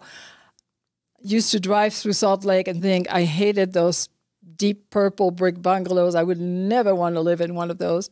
We've been in one for nearly 30 years now. And I called Stuart and I said, hey, I think maybe we found the house. And so we made an offer. And that night we went back to his parents and I explained to my father-in-law where the house was. And he said, well, I left on my mission from that ward. So, we had sort of returned back to where he had lived as a young man and weren't aware of it. Great area, at the time. I remember talking to one of the neighbors that night after we made the offer and it was accepted. I went up the street and found some members and, I asked what the area was like and she said very, very, very reverently, oh, this is the stake of the prophets. And I said, what do you mean? And she said, well, right now we have 3 apostles, and 2 of them are still living, and they're in the first presidency, by the way. And the other was Elder Worthland, but Ezra Taft Benson had lived in the ward, George Albert Smith had lived in the ward, Spencer Kimball had lived in the stake, and, we had a number of 70, the president of the Salt Lake Temple. I mean, when I made the offer on the house, I had no idea about that. But, it was sort of, we started all those things we weren't able to do in Louisiana. We started working at the cannery, volunteering at the cannery, at the dairy, at the, every opportunity to serve in that way that we hadn't had in Louisiana, we embraced. So, yeah. This is the area where Nelson raised his family, right? Mm-hmm. Yes. Where President Nelson raised his family. Yeah. Yeah. Yeah. And, I know that since this is where Peggy Fletcher Stack lives, this is where Doug Fabrizio lives, like this is a really elite. It still is. We have no general authorities anymore. They've all moved, like several of them. To Bountiful and North Salt Lake. North Salt Lake and Bountiful, across from the Eagle, whatever golf course. But at the time, it was crawling with church authorities and had been. You mentioned church embracing science. So the stake has, when we moved in, the stake had a history, a book, hardcover book that went to 1975. Okay. And President Nelson was stake president at that time, from 69 to 76, I think. And when you read that, Henry Eyring, the original Henry Eyring, and other well-known, scientists that lived in the area. I mean, our stake used to have a monthly, it was like in the 40s, used to have maybe up to the 50s, a monthly fireside. And the firesides were like scientific stuff, how science and Mormonism worked together, how they each supported each other. So I don't think you find that anymore. Yeah, yeah. It's more Covenant Path and go to the temple now. But based on the trajectory that I've heard so far, this is likely, I'm guessing, only going to solidify your commitment to the church because, the church was already effective in bringing you into positions of leadership, which in effect cemented your commitment to the church, at least up through 95. As soon as they're putting you in the Harvard-Yale area, as soon as you're in the Harvard-Yale area, surrounded by general authorities and apostles, and I can only imagine that it's going to be even cementing further your commitment to the church. Yeah? Mm-hmm. Yeah. Yeah. Right. How long were you in the ward before Stuart gets called as bishop? 7 years. 7 years. 7 years. So is there anything you want to say about those 7 years? 7 years. Well, let me just return to our son and his mission decision for a moment. Martine talked about how I think upset she was that he was, considering not going. And I felt like, it needed to be his decision, of course, but I thought it would be a good experience for him to go and to serve a mission, because it had been a good experience for me. I knew it was a growing, maturing kind of experience. I knew that even as I returned to BYU for my mission, and as I began interviewing as I approached graduation at BYU, I was told by several recruiters and people that I interviewed with how candidates from BYU just tended to be more mature and more thoughtful than many other, graduates coming out at that time. So I knew it made a difference. I knew and felt more comfortable talking with people because of the mission experience. And so that's, I wanted that for him too. I wanted him to at least have the opportunity to feel that, and, whatever decisions he made and whatever he chose to believe or not believe, that was entirely up to him. But I did want to see him go. And that occurred shortly after we moved back to Salt Lake City. Yeah, like a year after. Yeah. Yeah. And then those 7 years before Stuart gets called as bishop, what was was it just your faith strengthening throughout those 7 years? Yes, but I attended Sunstone Symposium because now it was close, it was close by.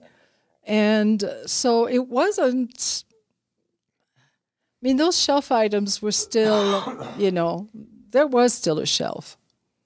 Yeah. And then you're in Salt Lake, so you actually hear the news, you hear more of the news, you hear more of the disturbing things sometimes.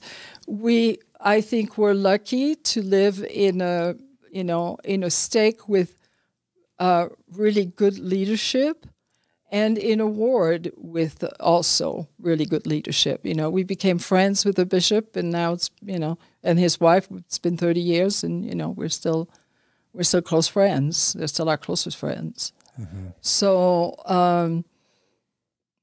I don't know what else I did. I went down to BYU Women's Conference also.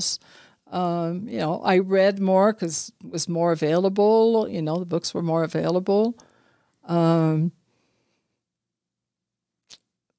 So yes, we were all in. The Bonneville Stake, has a strings orchestra. They put on, we have a 30-minute classical music prelude before stake conference. It's like, it's wonderful. It's just.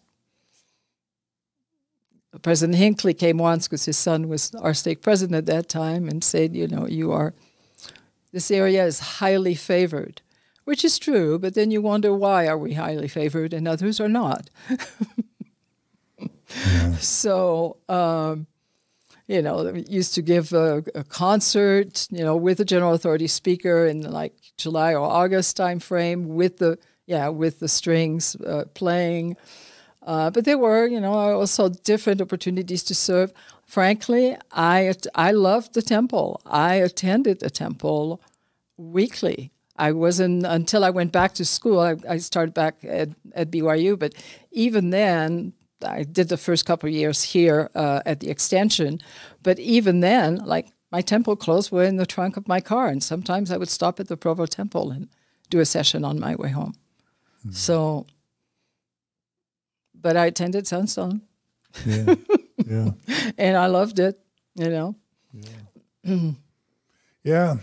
So, I guess what I conclude with at this part of the story is, even with access to information about church problems, and even with weak or even non-existent faith throughout the 80s and 90s, and even until today, the church can keep people in if there's enough, there's enough of spousal motivation to keep someone in, plus a desire to raise your kids in a healthy, happy environment, plus ward experiences that are enjoyable and fulfilling and uplifting enough plus enough leadership opportunities to feel like you're,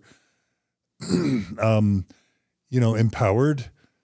And if you have access to privilege or high-level leadership or some of the more fancy benefits of Mormon culture, that's enough to keep people in and engaged, even with knowledge of problematic church history and culture, and even with a weak or non-existent faith. It's basically the PMO/progressive Mormon phenomenon that is now still very prevalent with Patrick Mason, Terrell and Fiona Givens, Richard Bushman, Claudia Bushman kind of Mormonism. You guys lived that in the 90s and early 2000s. You kind of exemplified it. I would say, I was still, I didn't really start questioning the existence of God until later. So I was still very much, a believer in God, in a Mormon God, in a Christ. And I never was somebody to pray morning and night. My prayers were always just in the car, whatever. I think it's both Elder Holland and President Eyring, who did a fireside with single adults a few years ago, who were just like all shocked that, I wouldn't approach God in such a casual way. Why not? The Book of Mormon say, pray in your fields, pray in your houses. It doesn't say, make sure you kneel down and use the thou. It just says, pray. Well, if we don't do it and we're apostles of the Lord Jesus Christ, why do you think you can do that? So, and I've always been very much into, I'm not a musician, but very much into church music, the hymns and the songs. And so a lot of times in my car, the song that would come to me that would sort of be my cue that it was time, that maybe I should be praying about something, was, Heavenly Father, are you really there? And do you hear and answer everyone's prayer? And I would sing that to myself, doing both the parents and the children. And then I'd just talk. And I'm sorry if some people think that's just too informal for God, but I honestly do not believe that if there's a God, he worries much about how the prayer is uttered. And anyway, we can go back to the starving children. Yeah. Yeah. And so real commitment and faithfulness to the church, but constant cognitive dissonance is what I just heard you basically say. Which is exhausting. Yeah, well, yeah, and there's still 2 decades to go in your story. Well, we're going to speed through those last 2 decades. Well, maybe I'll jump in there with after we returned to Salt Lake, I went back to school and I wanted to go to BYU. Even though I lived right by the U, I wanted that religious influence in my education. It was important to me at the time. So I graduated from BYU with a degree in political science in the summer of 2001. Having a degree in political science didn't necessarily lead to... Tell me about it. to rewarding employment in any way. I had, however, interned, before graduating, I had interned in the state senate. So I had some connections there. And in 2002, I was hired by a different state senator, one who represented actually this area, if I remember correctly. He's long gone now, but I got hired for his campaign in the fall of 2002. And that is where our story continues. So it is late October, early November, and Stuart is serving on the High Council. He's been there for a year. And we know our bishop, who's only been in a couple years, is moving because of his employment. So a new bishop will be called. And during the weeks leading up to the call, Stuart is aware, he's made aware by the stake president, I guess, that there is a short list of men in our ward who are being considered as a potential bishop. And from that time on, Stuart avoids answering the phone whenever it looks like the stake executive secretary is calling. And a Friday night, I am at it's just a week or so before Election Day, and I am at the campaign office working late, and I get a call from Stuart. You want to pick it up from here? Well, yeah, let me back up just a little bit. When we moved back to Salt Lake and we were trying to integrate into the culture and the new surroundings and the neighborhood and the ward and so forth, I think I had served in several callings in like the high priest group assistant, and eventually I was made a high priest group leader. And somewhere along there, we had a change in stake presidency. And I remember it was in the summer, it was June, I guess.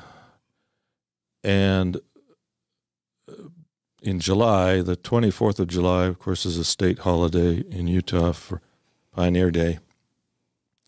And one of the wards in our stake used to put on a breakfast.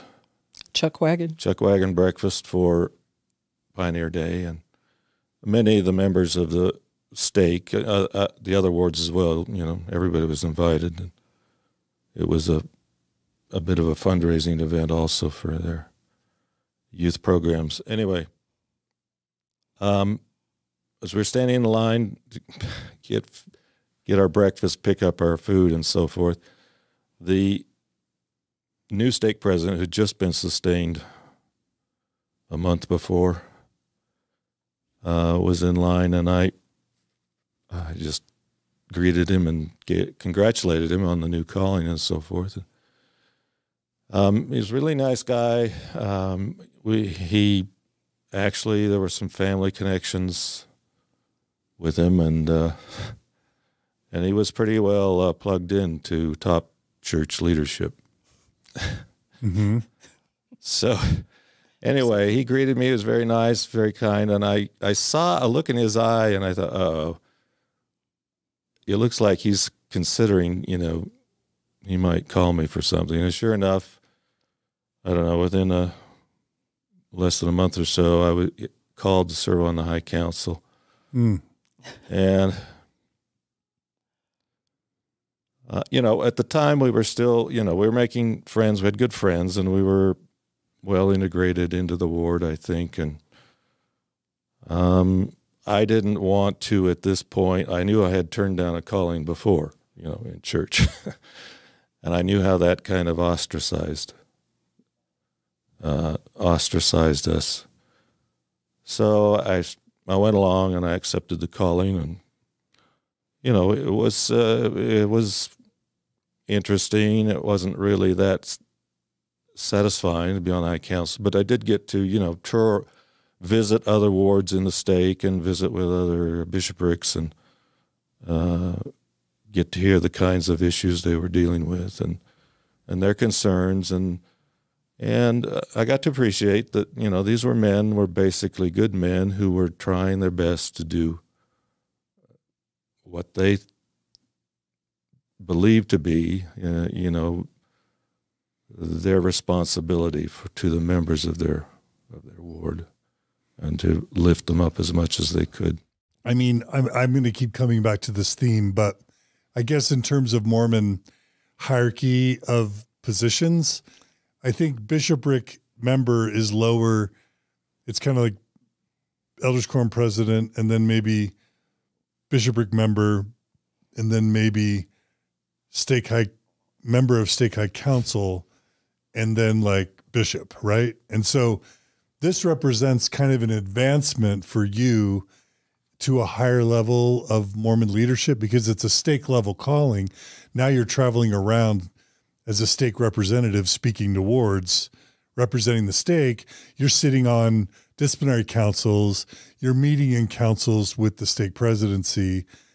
I think it's a higher office, but just to be clear, checking in with you, your beliefs probably hadn't changed that much. And so in terms of you being a literal believer in like fundamental Mormon truth claims, you kind of were still not really super believer, right? There were a lot of shelf items.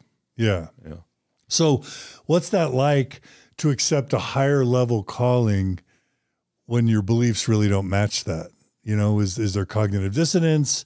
Are you just like, by that point, it's just not important to you that your beliefs match your position? I guess at that point, you know, I'd lived with this tension for a long time. I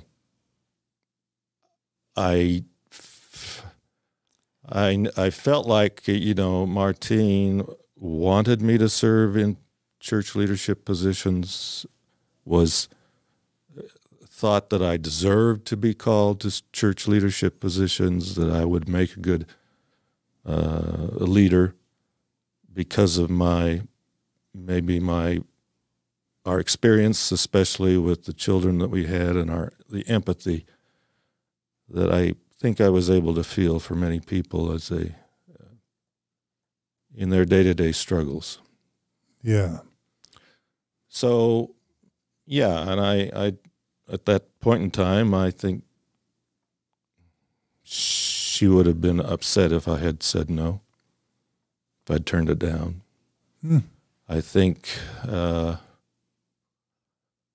I said, we sort of knew the stake president a little bit through a family connection, and so I knew that would get back to family. So all in all, I guess I just decided to go with it and do the best I could, and you know, whatever degree of influence I had.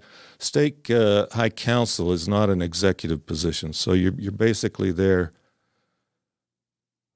You know, as just kind of a contact point with various bishoprics, whatever ward you're assigned to, between that and the stake presidency and other things, and so it's not a position of a lot of influence. It's just a position of kind of seeing how things operate, learning how that goes. And Martine, I know that truth claims matter to you now, and because I've known you for the past 20 years, and you know, you're really into this stuff. So when you hear about Stuart saying, I accepted a call into the Stake High Council because I thought Martine would want me to, even though I really didn't believe that much. How does that land on you right now? Right now, I don't remember. I mean, I know he was called to the High Council. I know he served for a year, but I don't have a really good recollection of like how I found out he was being called or anything like that. He had never served on the High Council in Baton Rouge. He had served as stake clerk for a few months. So, you know, Well, she had already expressed some disappointment that I had not been called as bishop, because the bishop in our ward had changed just a couple of years before that, and you were disappointed that I had not been called as a bishop at that time. I remember that very much. Yeah, because, you know, it's one of those weird things that that in hindsight I can't really explain. But when I went through the house before we made an offer on it, I felt good about the house, and I felt like Stuart will be bishop of this ward someday. So 5 years after we move in, a new bishop is called, and it isn't Stuart. And I'm sort of puzzled that that I was wrong. So, but I guess I'm asking a slightly different question. Looking back now, as 2023 Martine, are you sad for 2002 Stuart, who is accepting a stake level calling because he thinks his wife would want him to, even though he really doesn't believe? Or are you grateful for 2002 Stuart, or, you know, respectful, reverent, like what, or have you even thought about that? I haven't thought about that. That's fine. Okay. I haven't thought about that. Yeah. Yeah. It's not a big deal. I might think about it, but yeah. Ask her if she's grateful for 2023 Stuart. And we'll get there. Okay. All right. So let me say, I'm going to take us all the way back for just a second to 1975. We've been married a year, and we have Nathaniel, who's 2 months old. And I had several friends, you know how it is at BYU. I had several friends who'd gotten married about the same time we had, you know, within a few days or a month of each other. And without an exception, all of them had, I'm not going to say second thoughts about their marriage or the marriage partner, but really reservations. That first year had not been what they had expected. They were disappointed in their spouse. They had occasion to be really upset at their spouse during that first year. And I remember us celebrating our first wedding anniversary. And I remember having this thought that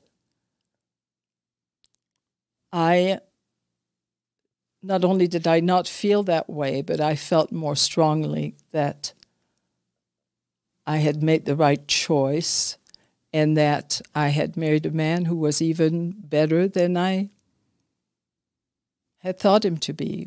Here we were taking care of a very sick infant together, and he was up to the task. He was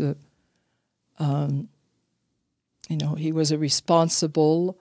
I may have said that in part one. I'm not sure, but after Nathaniel was born, Stuart took on extra shifts at work. So he was. I think I did. Once a week at least, he worked 16-hour days just because he knew we were going to need the extra money, to take care of this sick child. So I've always known he's a good man.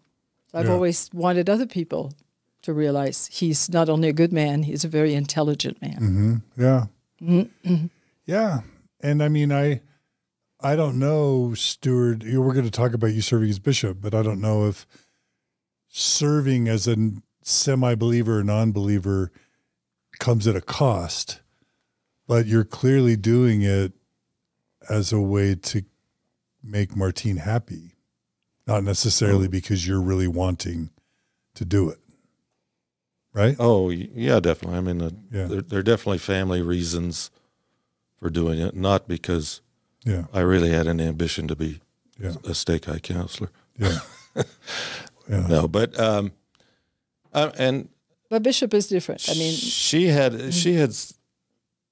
on multiple occasions she had expressed her disappointment to me that I had not been called earlier as a bishop, and I kept telling her, "Hey, I'm happy. I don't want to be bishop. Yeah. I don't. It doesn't bother me.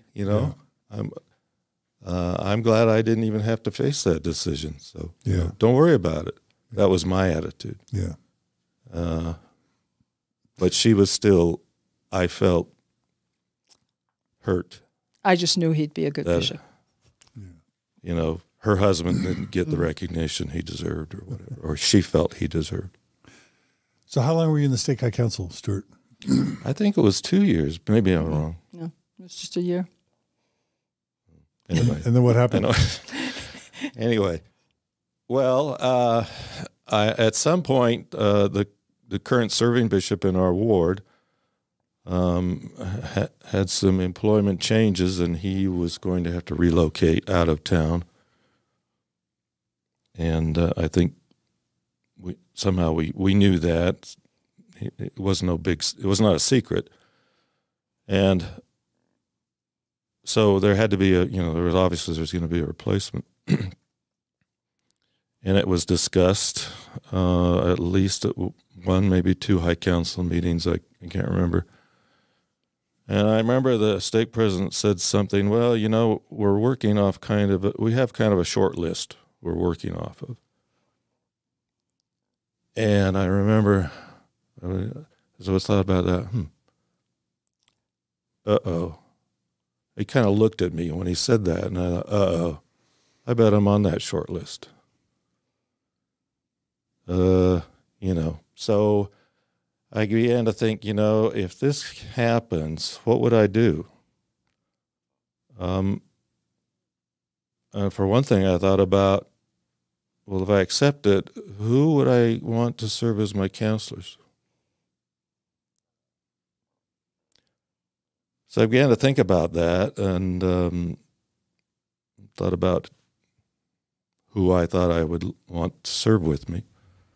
And within a week, the dreaded phone call came, and it was, it was the stake executive secretary and asking if Martine and I could come to an appointment with the bishop the next morning. It was a stake president or bishop? I'm sorry, stake president. Yeah. If I could come to a meeting with them. It was a Saturday morning, right? It was 9 o'clock. 9 o'clock Saturday morning. Was it dreaded for you? Oh, yeah. Oh, yeah. Oh, yeah. And again, why?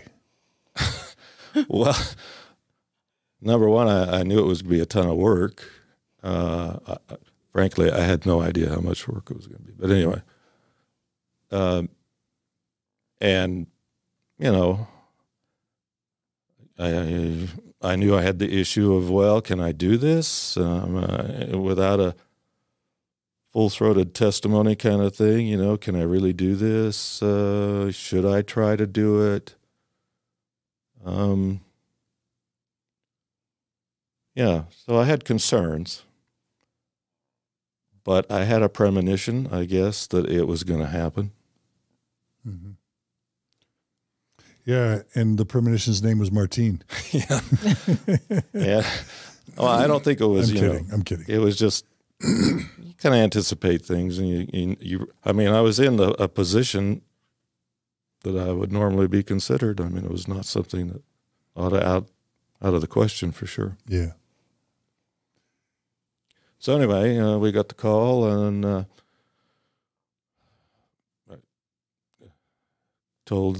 told this executive secretary that we would be there, and I told Martine, and the next morning we went and visited with the stake president, and I don't remember what he said exactly, but sure enough, he called me to be the bishop. He called us, frankly. You always call the wife with the bishop. And so we talked a little bit and so on, and we knew some of the issues that were going on in the ward and the changes that had to be made and so forth. And and then he said, if if you could think about today, if you'll think about who you want as your counselors, if you're able to get that information to me by this evening, by noon. By noon? Is that what it said? Yeah. Anyway, we can go ahead and take care of it tomorrow in sacrament meeting. And since I'd already thought about it, I already knew who I wanted. Yeah. So I told him. And he was kind of surprised, I think. He's like, oh, great, great. So let's do it. So I guess we did it. Mm-hmm. The next day. The next day. So 24 hours. You can imagine how much training I had in 24 hours. Mm-hmm. Anyway, when my name was presented and sustained by the congregation, as they're asked to do, one of the two brothers that I had wanted to serve as a counselor was One was a young, bright kid. I mean, I say that. He was younger than me. Very sharp. But, had 4 or 5 kids already, I think. And anyway, he was a good man. The other one was less, what would you say, typical? Less typical, less traditional, less orthodox looking, at least. Right. Had a beard. He has a beard. He's always had a beard. He never wore a white shirt. Didn't own a coat. Well, I don't know if he even owned a tie. But anyway, he had a heart of gold. Still does. Mm-hmm. And I knew his heart was in the right place. So I had given the stake president the name, and he called the name from the pulpit.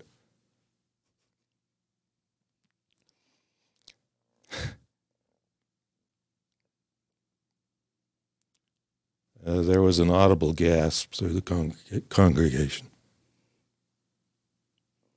It's not that the ward didn't love him, it's just that they could not picture that man as a counselor in the bishopric, obviously. But he served the entire 6 years. And they sustained him. So we moved forward. And he never wore a suit, didn't own a suit. Mm-hmm. He never wore a sport coat or blazer. He owned one, and he wore those at funerals, at ward funerals. He's amazing with everyone, but especially with the elderly in the ward, with the widows in the ward. Just entirely dedicated to doing whatever. He had a job that gave him a lot of freedom, a lot of flexibility during the day. So he was the one that, that anybody could call upon to move anything, to fix anything, and he can do it all. And at the same time, just very, as we say, very strong in the gospel, very faithful, very believing. He's also our neighbor. And if you ask me, again, why did I say yes? Why did I accept that calling? Part of it was, as we said, I thought it would make Martine happy to have me accept that calling. I also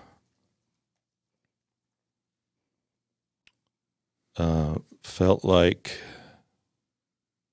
again, family, our son had returned, I guess, from his mission. And, I guess I didn't want him to find out somehow that I had just turned down that call.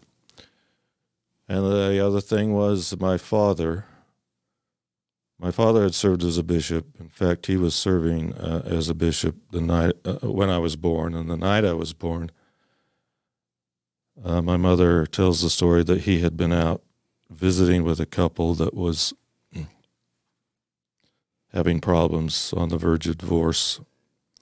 And he didn't get back in after visiting and counseling with them until, around 11 p.m. or midnight. And by then, there were no cell phones in those days, so my mom had no way of communicating with him, but she could tell that she was going into labor. So she had already called a taxi to get her to the hospital when my father showed up. And anyway, I knew that he had Parkinson's by then, and he was failing. And I knew that I thought that if I told him, that his son had been called as a bishop, that it would please him. and I knew he didn't have that much longer to live. So those were the reasons, I guess. And then the final reason, maybe the real clincher was, I thought, I've seen good leadership in the church and I've seen bad leadership in the church. And maybe if I take this calling, maybe if I do this, maybe I'll cause less harm than someone else who might be called instead. Mm-hmm. So that's a good reason to be a bishop. and so for all those reasons, I accepted. Yeah. And that's the reason, when he was released and we were walking through the ward building the night before he was released, and I asked him, why did you say yes? And he said, I just thought that maybe for the duration that I served, I could protect the ward from someone who might do more harm. Yeah. So, even then, we were aware of that. He was called at 9 o'clock on Saturday morning. He was sustained 24 hours later. It wasn't, we see bishops come in and go so much in the church. I wonder how many people think about this. It wasn't until he'd been a bishop for several years or maybe even after, that it dawned on me how, except for previous callings, there is no training. It's not like they call a man a month ahead and then, he meets with the stake presidency every week for a few hours to get training on how to run things, how do finances run, how do you interact with the auxiliaries, there is none of that.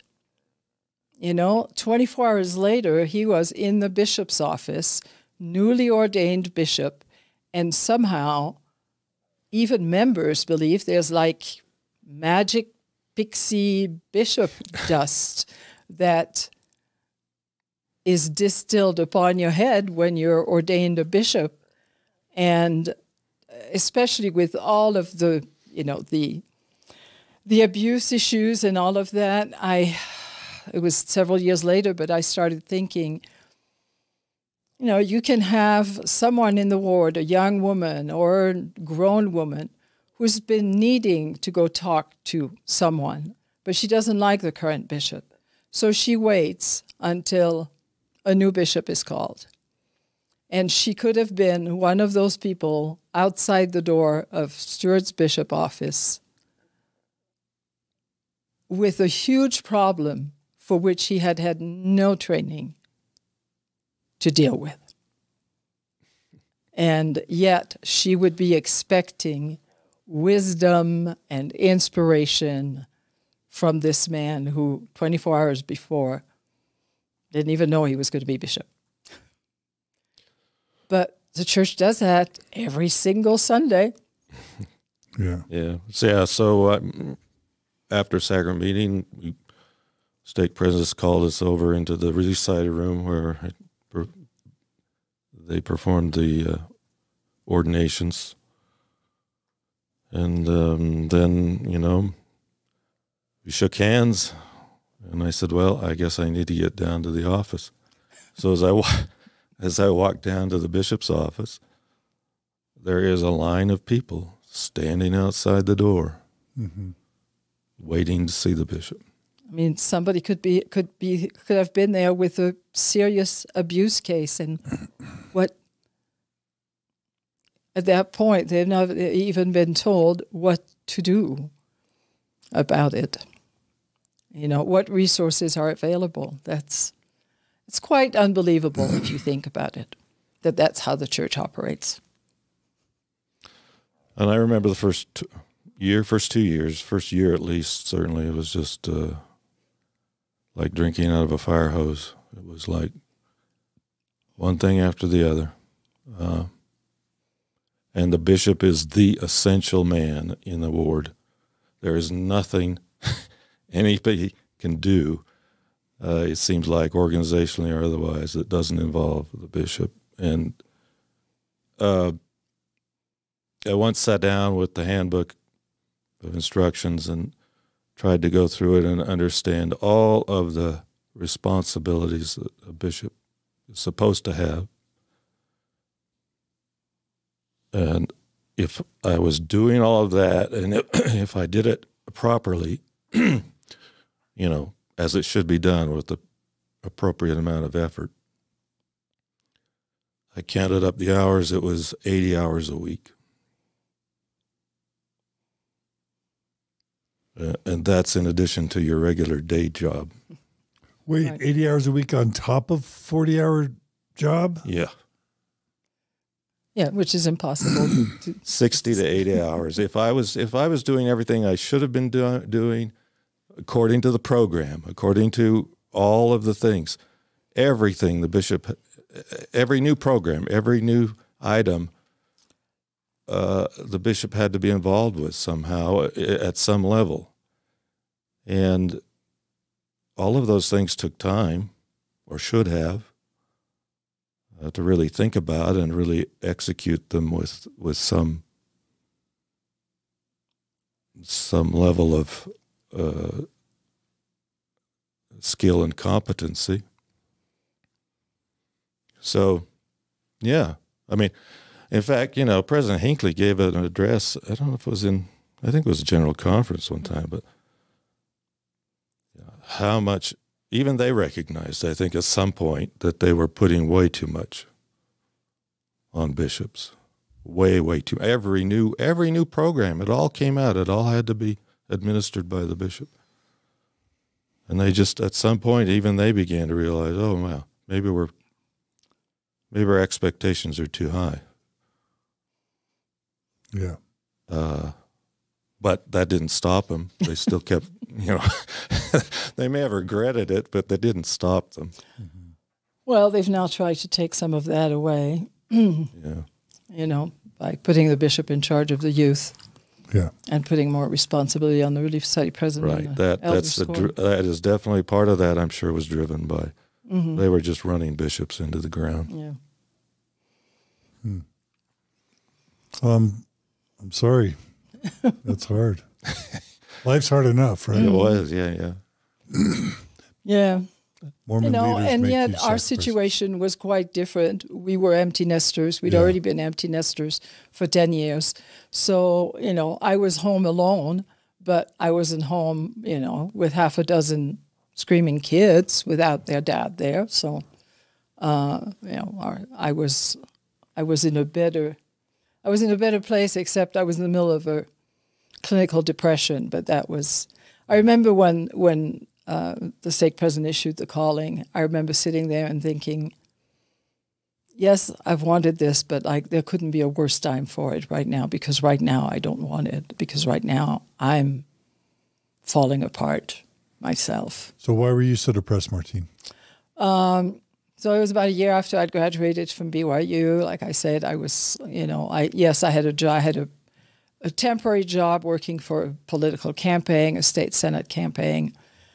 But basically, I really didn't see, much future as far as that was concerned. I didn't know at the time, although I'd sort of been semi-diagnosed my last couple of years at BYU, but they hadn't been cleared enough. I didn't realize I was ADHD. So I tended to look for the wrong kind of job, like somebody's assistant, which when you can't keep your own schedule straight, you shouldn't be trying to keep somebody else's schedule straight. And I wouldn't find out for another year that I was ADHD. So I was just lost at that point. And I was, starting. I was still having questions about the church. Like I said, I knew he would do a good job, But I didn't know that I was going to be doing a good job as a bishop's wife at that time.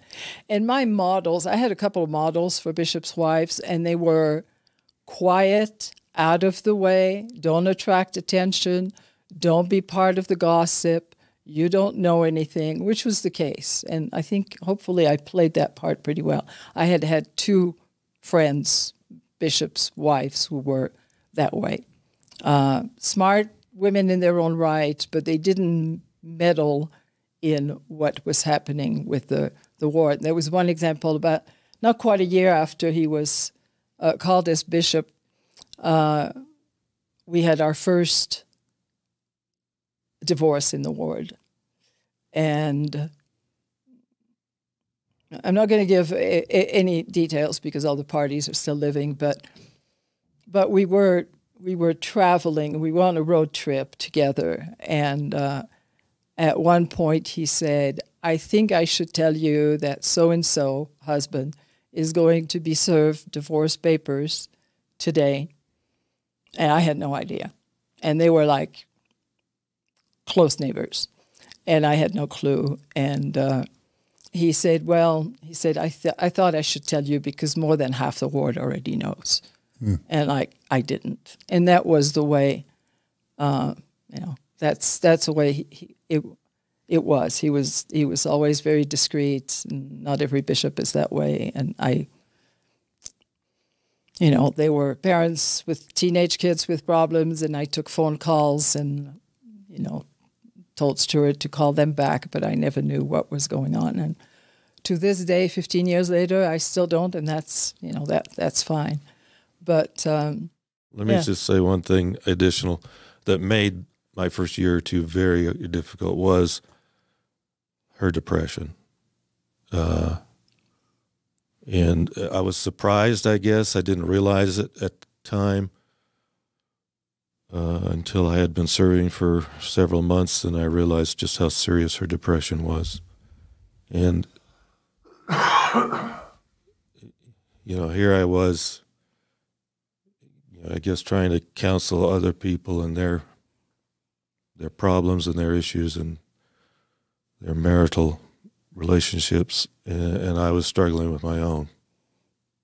And that was a challenge.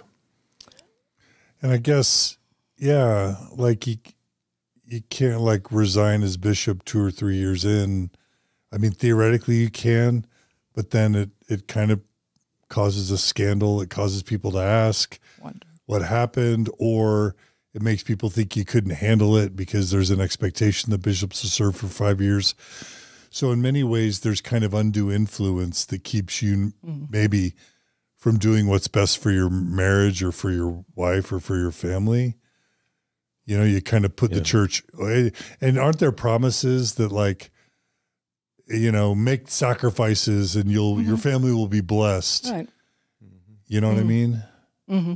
Yeah. And that might cause you to make choices that aren't necessarily best for you or your spouse or your family. Is that fair or not? I think that's fair for most. For me, I didn't really expect, God's up there keeping a scorecard, and a checklist, and if you do a certain thing, he'll bless you with a certain thing. That model no longer, I no longer believed that. I just knew that it was hard to watch her when I thought this is going to, what I accepted the call that it would make her, happy because she had been disappointed before. And it didn't feel that way for many months. Yeah. Mm-hmm. Okay. So I had interned in the Senate in 2001, and then I did it again in 2002. And I thought, why don't I run? I'm turning 50. It's a good way to celebrate my 50th birthday. So, there wasn't. It's a mostly Democrat district. It is even more strongly so now than it was back then. And so I filed as a Republican, but as a moderate Republican. So I had, worked for a fairly moderate Republican in the Senate, whose career was in education, so that made him more moderate than most. So since I didn't have a job, I put my heart and soul into my campaign. I had contacts because I had worked up at the Capitol, and I had support from the Republican Party. 2004 was also in Utah. One of the items on the ballot was Amendment 3, which was the marriage amendment. I'm just going to read it so I don't mess it up. But the amendments say that marriage consists only of the legal union between a man and a woman. And number 2, no domestic union, however denominated, may be recognized as a marriage or given the same or substantially equivalent legal effect. I agreed with part 1. I disagreed with the second item because I was in favor. I thought that made me very progressive. As a Republican, I was in favor of civil unions. I didn't see any problem with that. So I did a lot of door knocking because I had the time. My district was obviously around our area, Harvard, Yale, and going down into more of the center city, but also up in Summit County. So it didn't include Park City proper, but Summit and Jeremy Ranch and a number of other areas there, just at Kimball Junction, all of that. So I did a lot of door knocking there, and actually up there I was really well received. Yes, I lost the election, but up in Summit County I got 40% of the vote as a Republican, and to this day no other Republican has ever gotten anywhere close to the numbers that I got, both up there and even down in our area. But I knocked on doors, and you talk to people, obviously, at the door. And after all, part of my district is 9th and 9th, a very gay area of Salt Lake. I would talk to people at the door, I would talk about education and my more liberal views on a lot of issues. And then a number of times I would be leaving the door and they would say, "How are you going to vote on Amendment 3?" And sometimes I was coy and I would say, "Well, I only have one vote, and you only have one vote. Does it really matter?" But, I had to respond that I would vote for it, but I was in favor of civil unions. There was one time when I was walking along 9th East, knocking on doors, and I still remember the house, and I've wanted to go back and talk to those people, the occupants, many times since. I knocked on the door, and a man came to the door, and eventually, I think it was the second man, his partner, came to the door as well. As we chatted, that was the year Stuart and I had been married 30 years. They had been together 28 years. And as I chatted with them and heard about their relationship and their problems with Amendment 3 and the fact that their relationship was not respected, I walked away from that door thinking, there is no difference between that couple and us. They have been together nearly as long as we have, and their union is just like ours. I don't see any reason why they can't be married. So that was 2004, and that was the beginning of my opening up to LGBT issues, which I really hadn't up to that point. So, like I said, I still know what house that is, and I'd like to know if they still live there, because I'd love to go tell them that they're the ones that started turning me around. Okay. So that was kind of the beginnings of your LGBTQ awakening. Yeah, yeah. Yeah, that's good. You know, because I had listened to like Romney, you know, when he was, I think he was still governor in Massachusetts. I'd listened to Romney, you know, say, well, what are we going to have? You know, we're going to have marriage licenses that don't say husband and wife, but like spouse A and spouse B, and that's just going to be horrible. We can't have that. Anyway, you know, bless his heart, I actually like Mitt Romney, but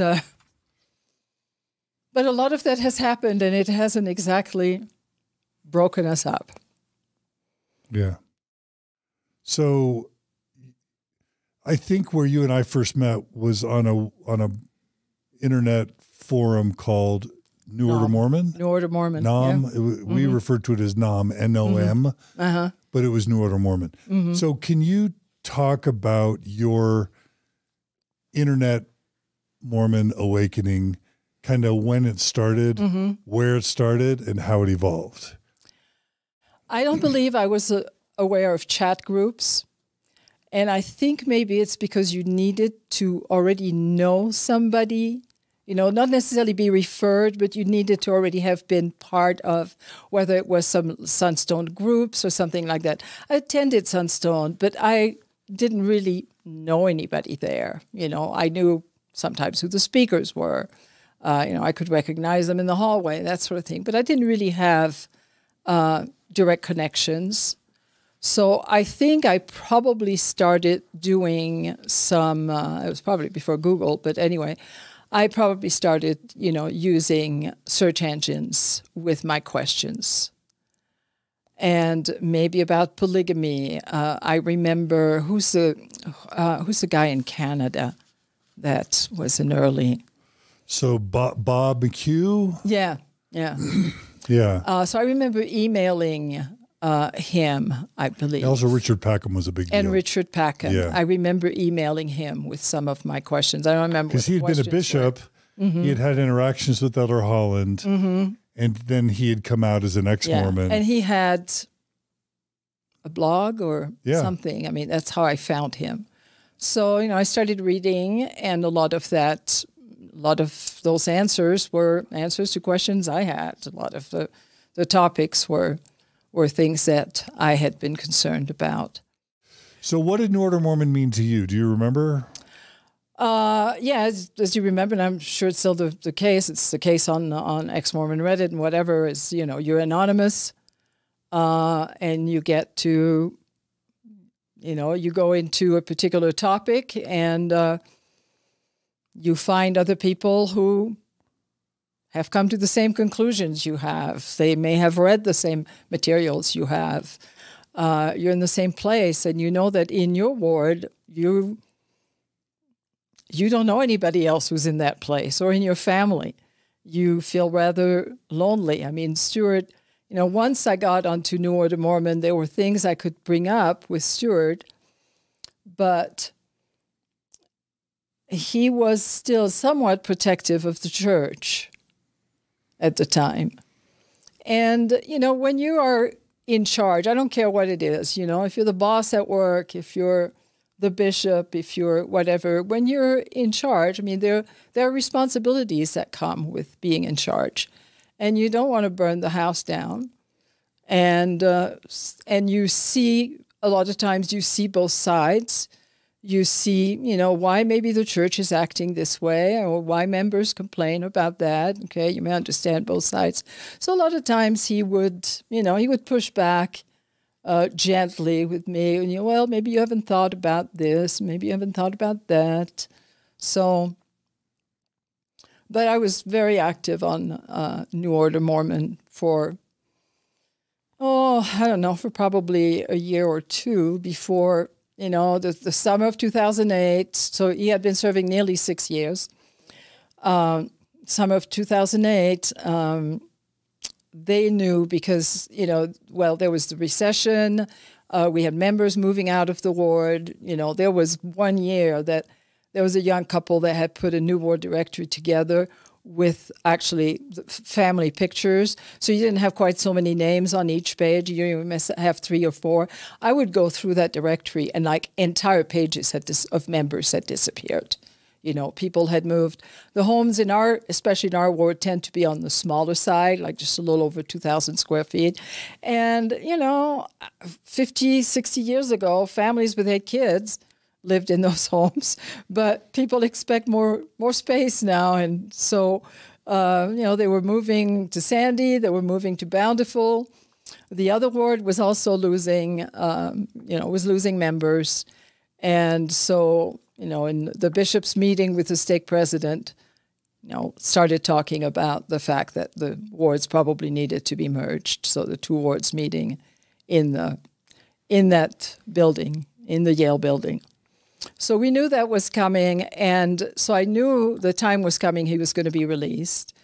And I was sort of lost because I had gone through my depression, and hopefully I'm going to be able to read something, but I'd gone through my depression, and when I came out of it, which was about halfway through his service, I realized I didn't believe anymore. I came out without believing, and I was okay with it. I wasn't in great despair over not believing. I was okay. So what can you just tell us how you arrived at not believing all of a sudden? Well, like how did the shelf broke. Well, what broke your shelf? Like, were there some final? I think I'm not a psychologist, so I can't explain it. But I think a lot of it had to do with the depression. I just examined a lot of those things at the time. I was chatting online with people, and I just, one by one, whether it was, the biggie for me was really the plan of salvation, which is really the biggie in the church. I mean, that's why we're here, Where did we come from? Why are we here? Where are we going? I mean, that's the whole point of that it is the journey. And everything else was ancillary to that, the polygamy issues, the leadership issues, the inconsistencies, the fact that God is so dang inefficient at spreading this gospel that is so important. And yet that was the best plan he could come up with. That with billions of children on the earth, he's able to get 10 1830, million. you start sending missionaries, and it's just like hit and miss. If you happen to be home and answer the door, or not slam the door, anybody who hasn't heard, we'll just do their work in the millennium. I just thought it was so. It suddenly the thing that sounded so beautiful when the missionary explained it to me in May and June of 1970 just fell apart. What about eternal families? How did that? What made that fall apart for you? How did you deconstruct that in your mind by this point? Well, I think what I said in the previous episode is that what exactly does that look like? Why would we need to actually have some kind of an ordinance, for lack of a better word, because that's what the church calls it, an ordinance to make sure that when we're on the other side, like we recognize each other as family members, because we're not going to be living together. We might not even be, let's go with what I was originally taught. We're not going to be living on the same planet or in the same galaxy even. So why is there a need for us to say, oh yeah, we went to the temple and we had this thing done, and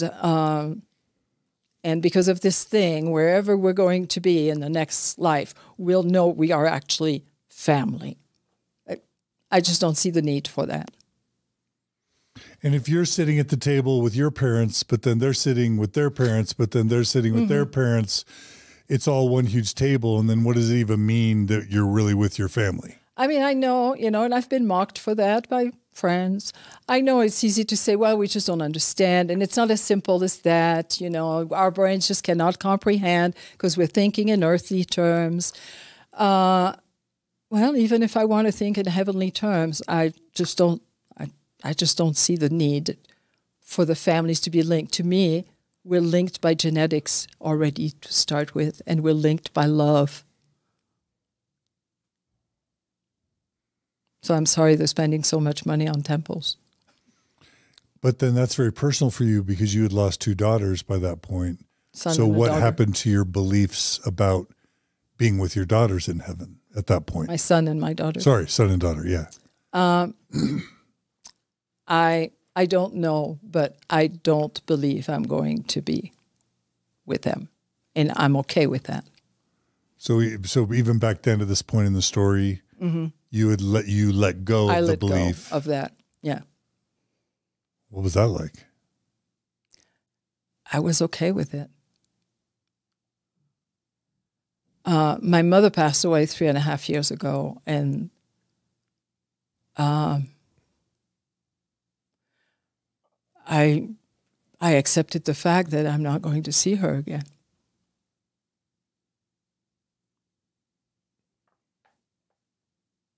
And I don't think I can do anything about it. And, you know, if that's not the case, I still don't believe that I needed to have something done in the temple in order to know that that's my mother and I love her wherever I see her again, if I do.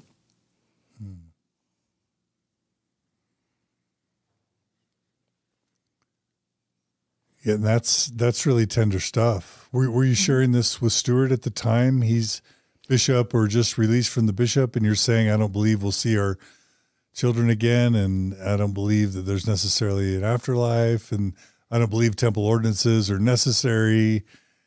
Were you sharing all this with Stuart? I don't think so. I think it distilled slowly upon me. Yeah. So, Stuart, you didn't have an idea she was going through this at the time? No, not entirely. I mean, I knew that she was having questions and she was having doubts. And I didn't see how I was going to convince her. Oh, no, it's all true. But I knew that I wanted to sustain her, be with her, go through it together with her. Were you alarmed at her loss of faith? At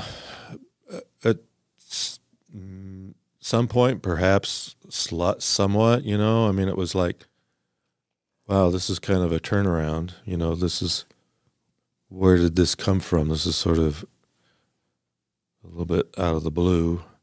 I thought I'd be the one, you know, telling her this, or, you know, if I was inclined to do that. But so, yeah, it was a little surprising. And and like she said, you know, I mean,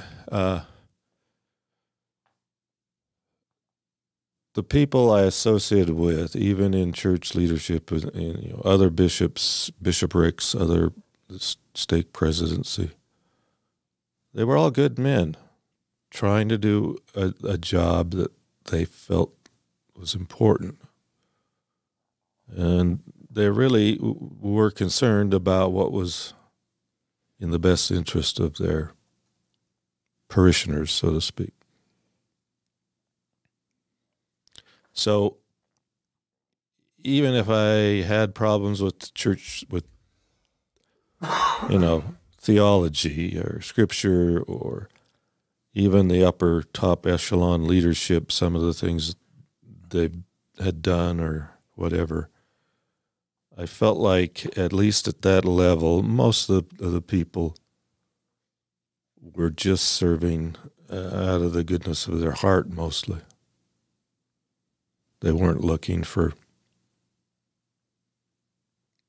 some grand reward in heaven or whatever.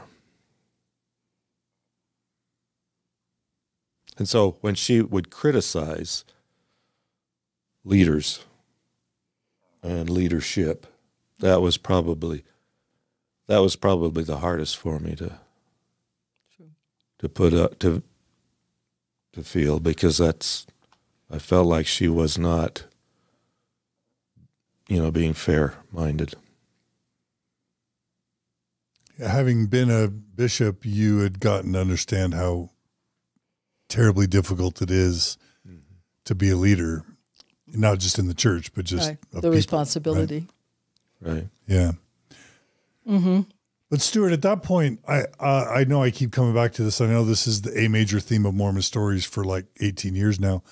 Like, I'm struck by how unimportant the quote, and this isn't in a judgmental way, it's just in an observational way. I'm struck by how unimportant, quote, the truth was to you at that point in your life. In other words, like I understand it works for me. It has utility. It's a good place to raise a kid.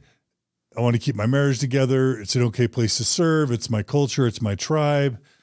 I understand all that. I get it all. I did it too. But then there's the other angle, which is like, wait, but it's not true. It's not what it claims to be. And these are strong words. There are some who say, but it's a fraud. Joseph committed fraud. If the Book of Mormon isn't what it claims to be, if the church isn't the one and true church, if priesthood authority doesn't do what it claims to do, that matters. And a lot of people are being influenced to make really important decisions based on inadequate information and or deception. And I guess I came to know you by this point, and again, I've lived some of this myself, but I was always struck by that not really seeming to matter to you that much. Yeah. Well, how do you explain that? Well, to quote Pilate, what is truth? Okay. In other words, what is absolute rock solid objective truth, objective reality? What is that, and what does that mean? And we're all living, in some respect, we're all living in our own constructed universe of how we operate and what we feel is important. And for me, I felt that family relationships, friendships,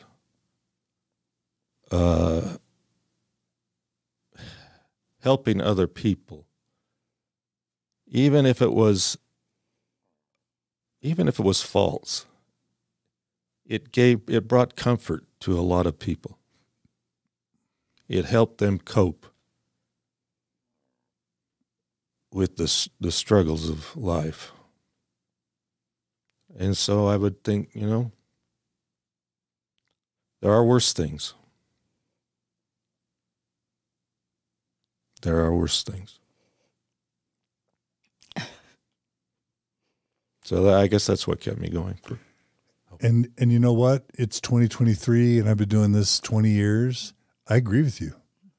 Mm-hmm. Loneliness, isolation, ostracization, lack of any identity, meaninglessness, total nihilism can be worse than believing something that isn't true. Right. Mm-hmm. And, when I look around me, whether it's family members or friends or, the church fills the needs of many people. And that's good, as long as it doesn't harm them. Eventually, it quit working for me, but I realize it works and it's needed by a lot of people. I remember many times as I would think about this through the years, one of the things I struggled with was, of course, there was this sort of gradually increasing discomfort in me with what I might call the unfulfilled promises of religion. And yet it was so pervasive in the human race. Why is that? Why is there such a compulsion for human beings to believe in some supernatural force or being or whatever that cares about them, that wants to comfort them? Why do we do that? Does that mean, and I would debate within my own mind, well, does that mean that we really did live in a pre-existence, in the presence of God? Did we become accustomed to that? And did the separation, is that need still there? Is that why we long for a reunion? We long for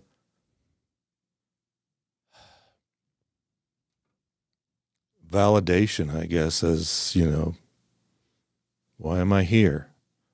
What is this, all just random noise or what? So I think it's important in that respect. And I would debate in my mind, well, is there a God? Is that why we believe there's a God? Because we had that experience before, and we're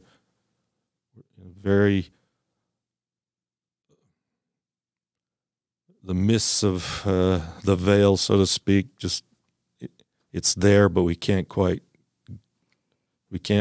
define it. And then recently I've come across some studies that have been done in neuroscience. In fact, there is actually a new discipline forming called neurotheology that is looking at the reasons why we have this tendency, maybe because of the way our brains are wired a certain way. So that when a human infant is born, a totally helpless human infant is born, that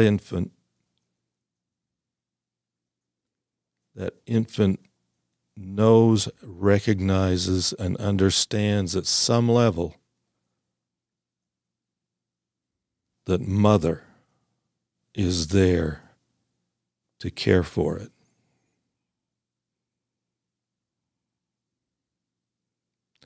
And the survival of the species depends upon that mother-infant bond forming. And we are perhaps pre-wired, prenatally wired for that recognition and that expectation. When we come into the world, quote unquote, we expect, as an infant, as a newborn, we expect something, someone to be there to take care of us. And we respond. We respond to our mother's voice. The baby recognizes a human face. And it expects that its needs can be met. And those circuits are there throughout our life. They're still in our brain. And sometimes, perhaps later in life, or even as we're maturing, those circuits can get activated sometimes. And we transfer that expectation of another entity who's going to take care of us, who's there to comfort us. And maybe that's why there is this human compulsion to believe.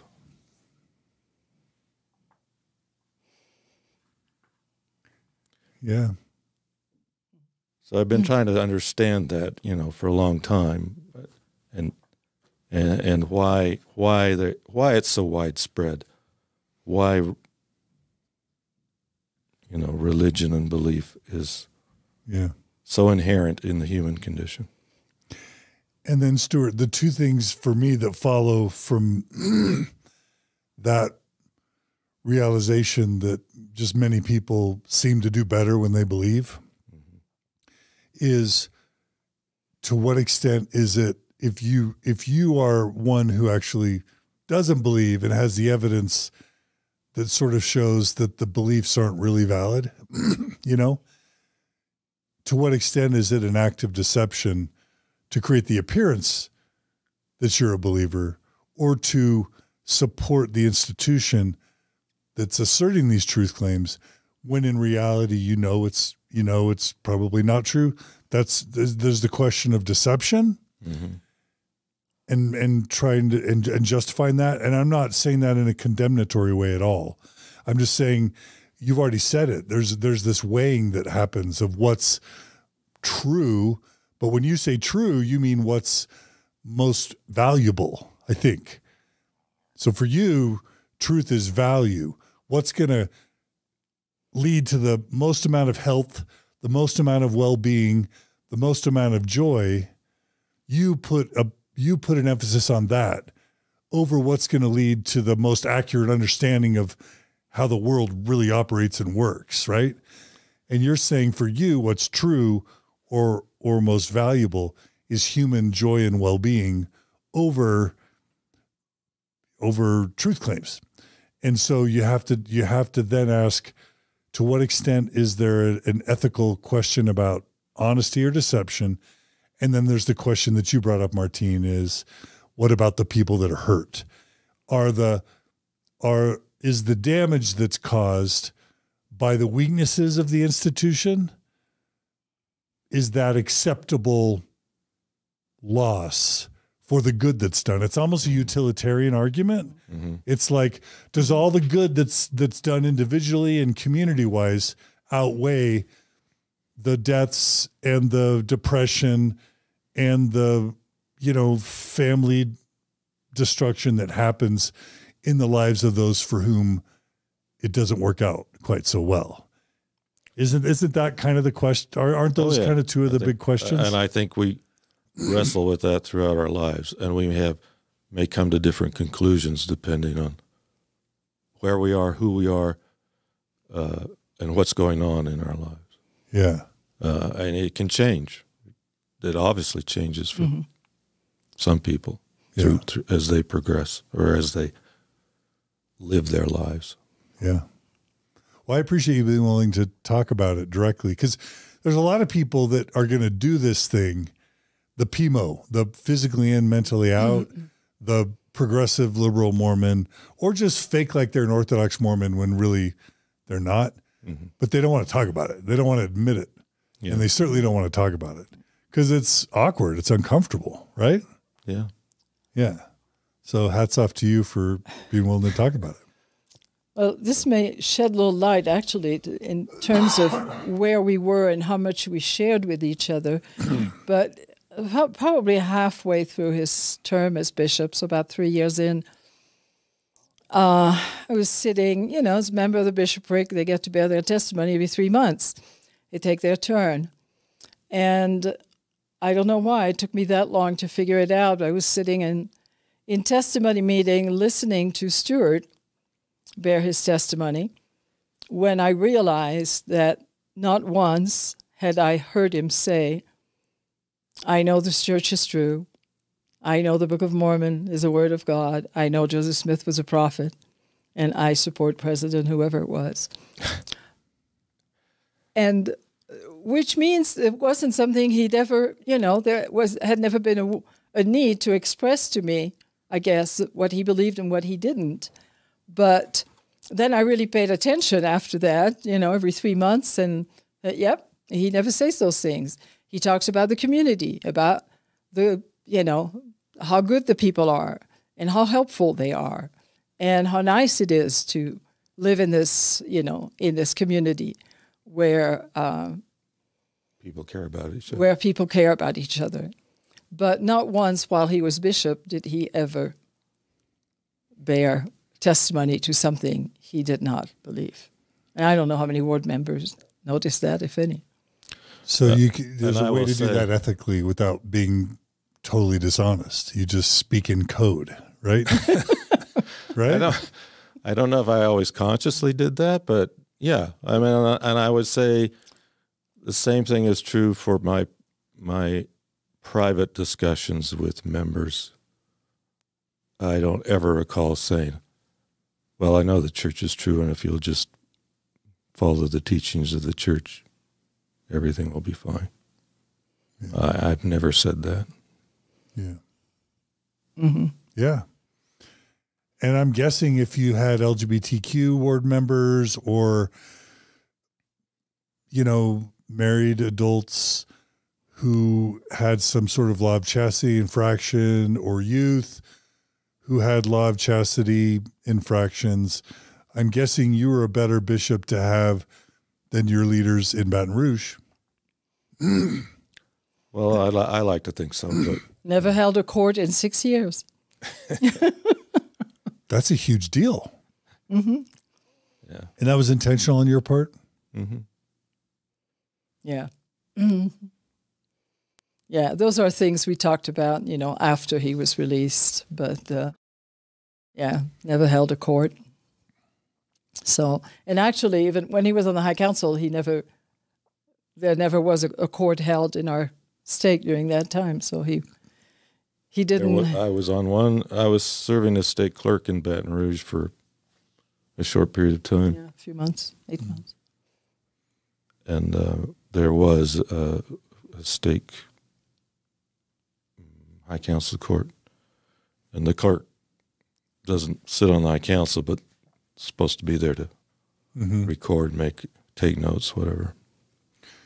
And I was thoroughly disgusted by what happened. It was a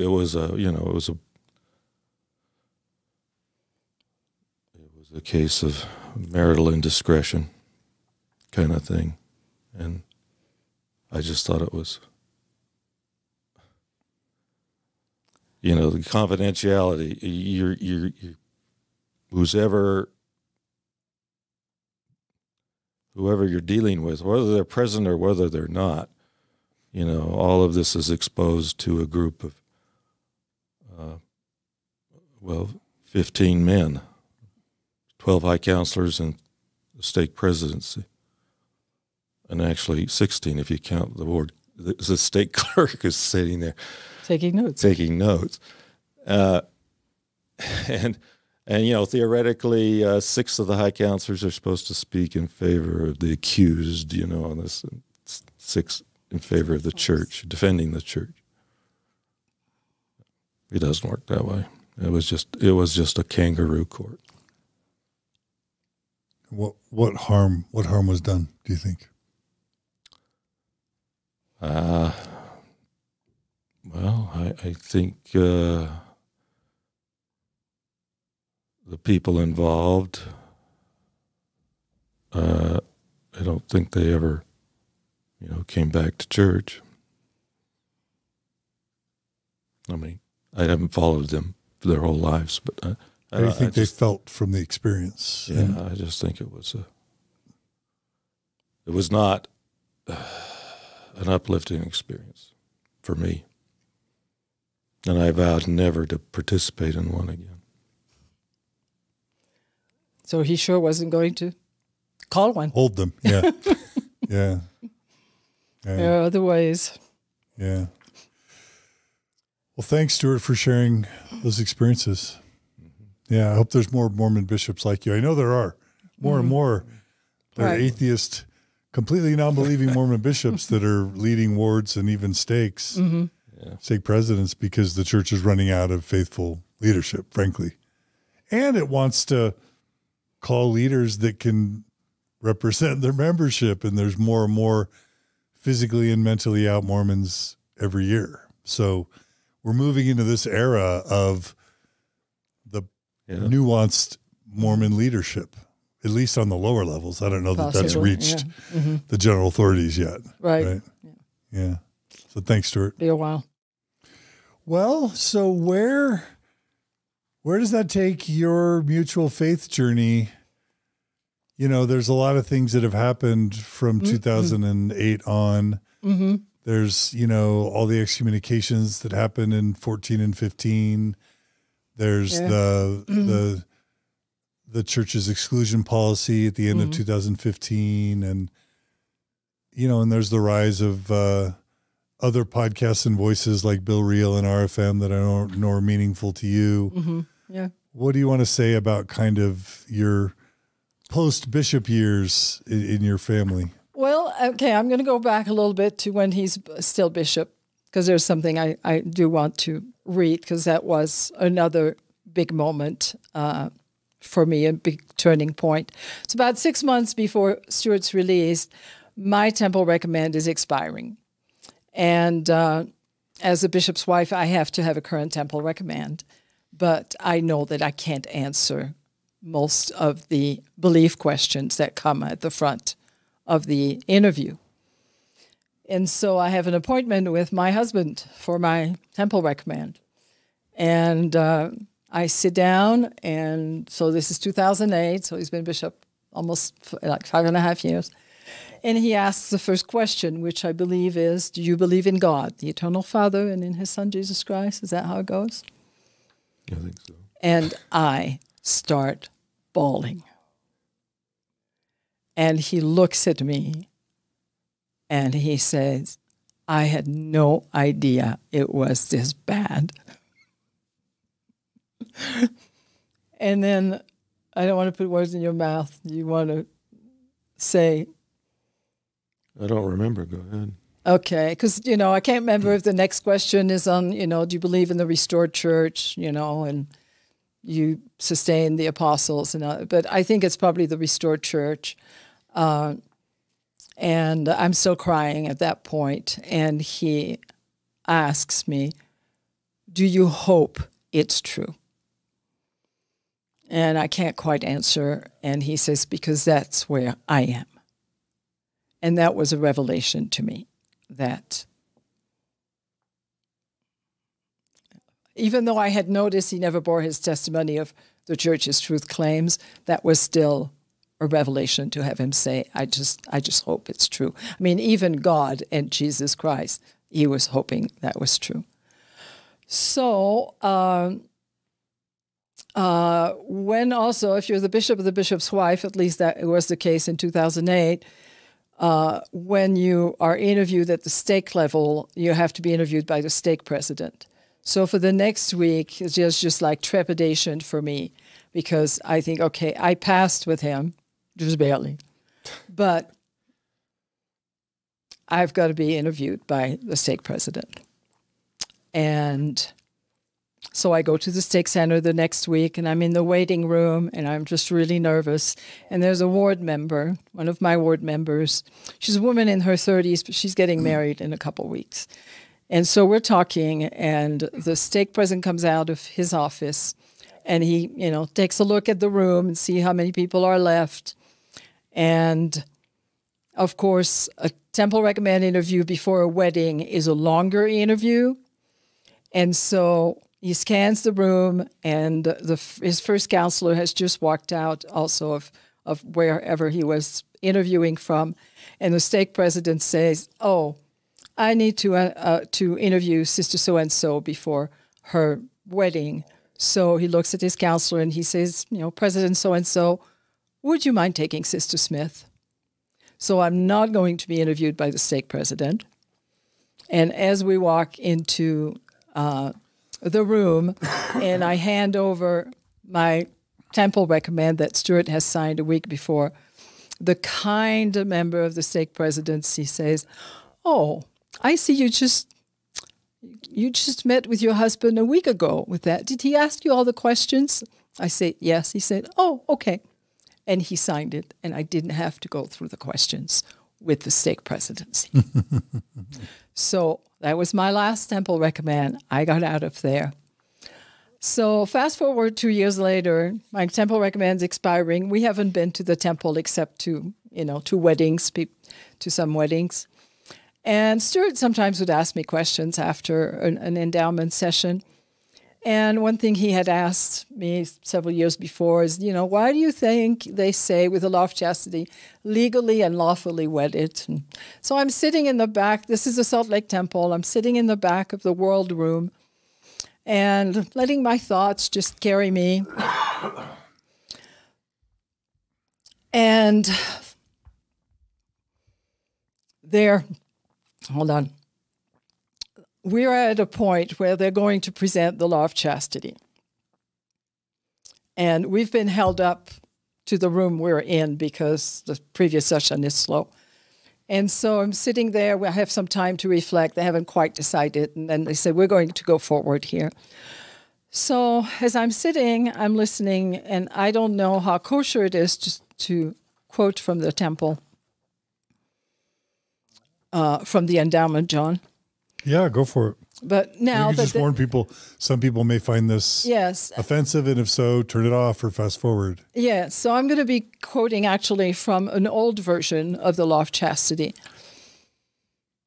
And well, let me set this up. So we were endowed before 1990, so before the changes. And the big changes. People always talk about the big changes, but there were tiny changes that took place in 1990. And one of them was that the way the law of chastity used to be administered was that the women stood first, and they read them the law of chastity, and I won't do that right now. I think I could still remember it word for word. And then the men did, and it was the exact same wording, except for husband or wife, of course, but it was the exact same wording. So it seemed like to be wasting, a few seconds to have them stand separately, but I never really gave it any thought. And this is 2010, 20 years later, and I haven't given any thought since then. But in 1990, they changed it so that men and women stood at the same time, and the verbiage was the same, except that they said husband or wife at the same time. So it saved a few seconds. And for some reason, I'm sitting there listening to that, and that's what we're doing. And I think back about how it used to be, men and women separately, that I witnessed for 7 years, I guess 6 years. And suddenly it dawns on me why women and men used to stand separately.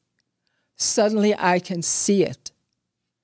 That's because the women would stand and they would covenant to the law of chastity, to live the law of chastity with their husband, while the men then stood, and the language for them used to be with your wife or wives. So the law of chastity, we're told, I was always told that men and women are equal in the temple. We make the exact same covenants. We know that's not true. But at the time, I think I actually probably thought it was. I hadn't noticed some of the differences. But I realized that no, the law of chastity for women is actually to be chaste with their husband. The law of chastity for men had this big caveat that they could have as many wives as they wanted at the same time. So we get, we go through, we finish, we go through the veil. I'm waiting for him. I am just chomping at the bit in the celestial room. For one thing, I'm angry because I know that's what it was. And I can't wait to go home and Google it because I know I'm going to find it. So we're getting out of the parking garage, and I tell Stuart why I'm so upset. Because I told him, I said, we got to get out of here, and I'm never coming back. So I go home, and I Google it, and I find it. And indeed, that's what it used to say. law of chastity for men, you and each of you do covenant and promise that you will not have sexual intercourse with any of the opposite sex except your lawful wife or wives who are given you by the holy priesthood. All bow your head and say yes. And in my mind, I could see those first wives who often were present once there was a temple, who often were present as their husbands were sealed to other women, one at a time or whatever. But for them to have to bow their head and say yes to a law of chastity, that they were going to obey it with their husband, while their husbands had this big caveat that there was no limit. It wasn't really a law of chastity. So I was done with the temple that day. Because why? You concluded what? Because then I started seeing polygamy everywhere in the endowment, and we can't go through it. And it is still there. When women now covenant not to obey their husband, but whatever it is, to the new and everlasting covenant. And I've heard members say, "Oh, well, that's just the gospel. It just means in the gospel." No, the new and everlasting covenant of marriage, which is how it's worded also in section 131, section that precedes 132, obviously, it's a new and everlasting covenant of marriage. And the new and everlasting covenant of marriage is a plurality of wives. That's what still young brides are agreeing to, that they will allow their husbands to have multiple wives in the next life. Now, I don't believe in the next life, so why does it bother me? It bothers me that young, innocent women don't really know what they're agreeing to. Yeah. And it is, I've reread, because you can find it online, I've reread, I don't know the wording of the sealing as it is now, because nobody has released it. But I certainly studied word by word the sealing as it was before, 2019 when they changed it. And it really, that part hasn't changed. It is still,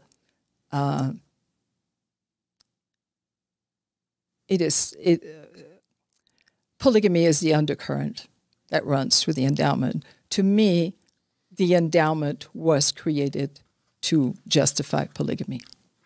That was the vehicle that allowed Joseph and Brigham later to get the women and the men, to get the women to accept that was the higher law. And all that secrecy, Masonic stuff were ways to kind of threaten and coerce people into secrecy, right? And it works. Yeah. Yeah. And this is something, on the one hand, the modern Mormon church wants to communicate to the world and even to the membership on a level that polygamy is behind us. It's in the past. It's a fleck of history. We're past it. We're not a polygamous church anymore.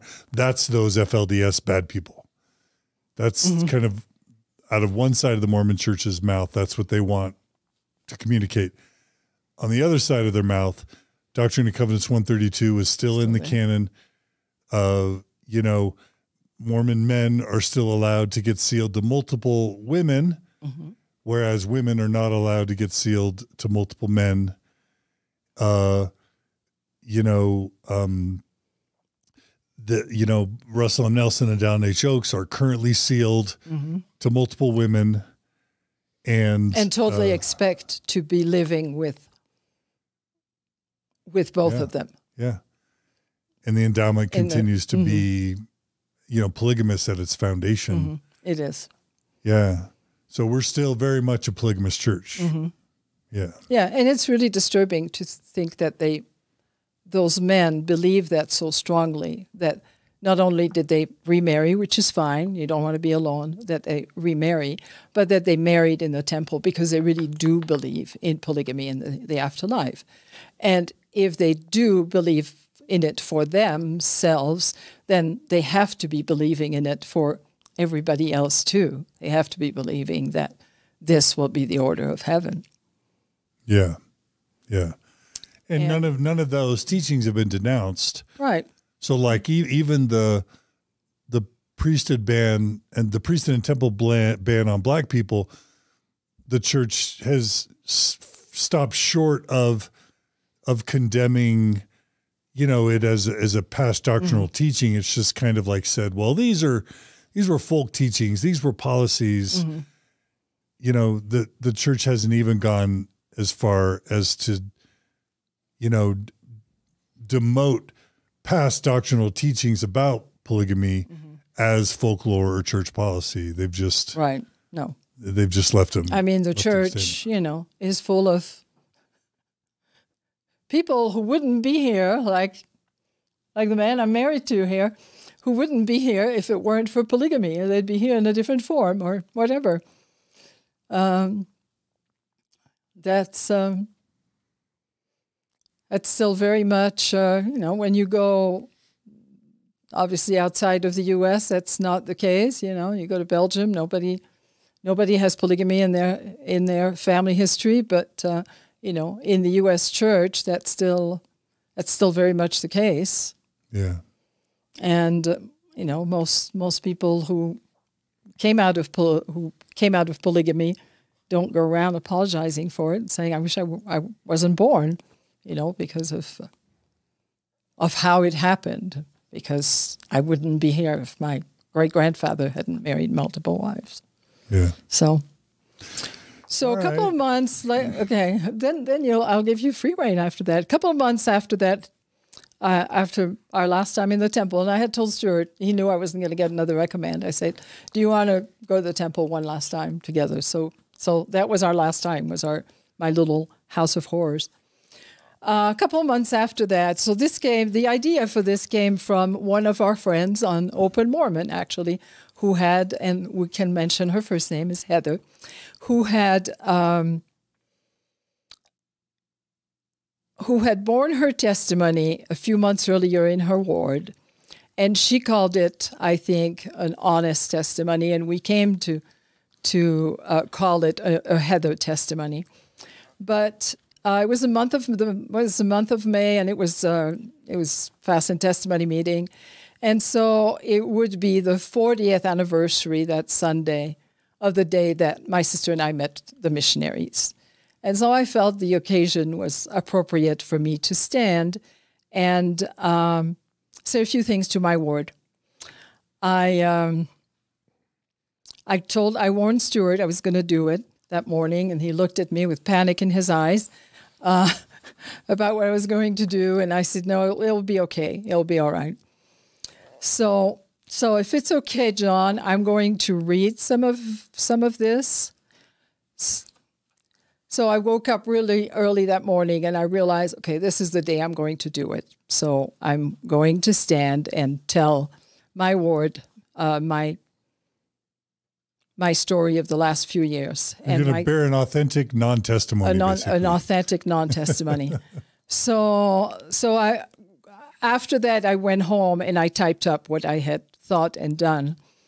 So thoughts fell into my place, and by the time Stuart and I left for church at 11, I told him I would probably stand up today. He looked at me stunned, but I assured him I wouldn't embarrass him.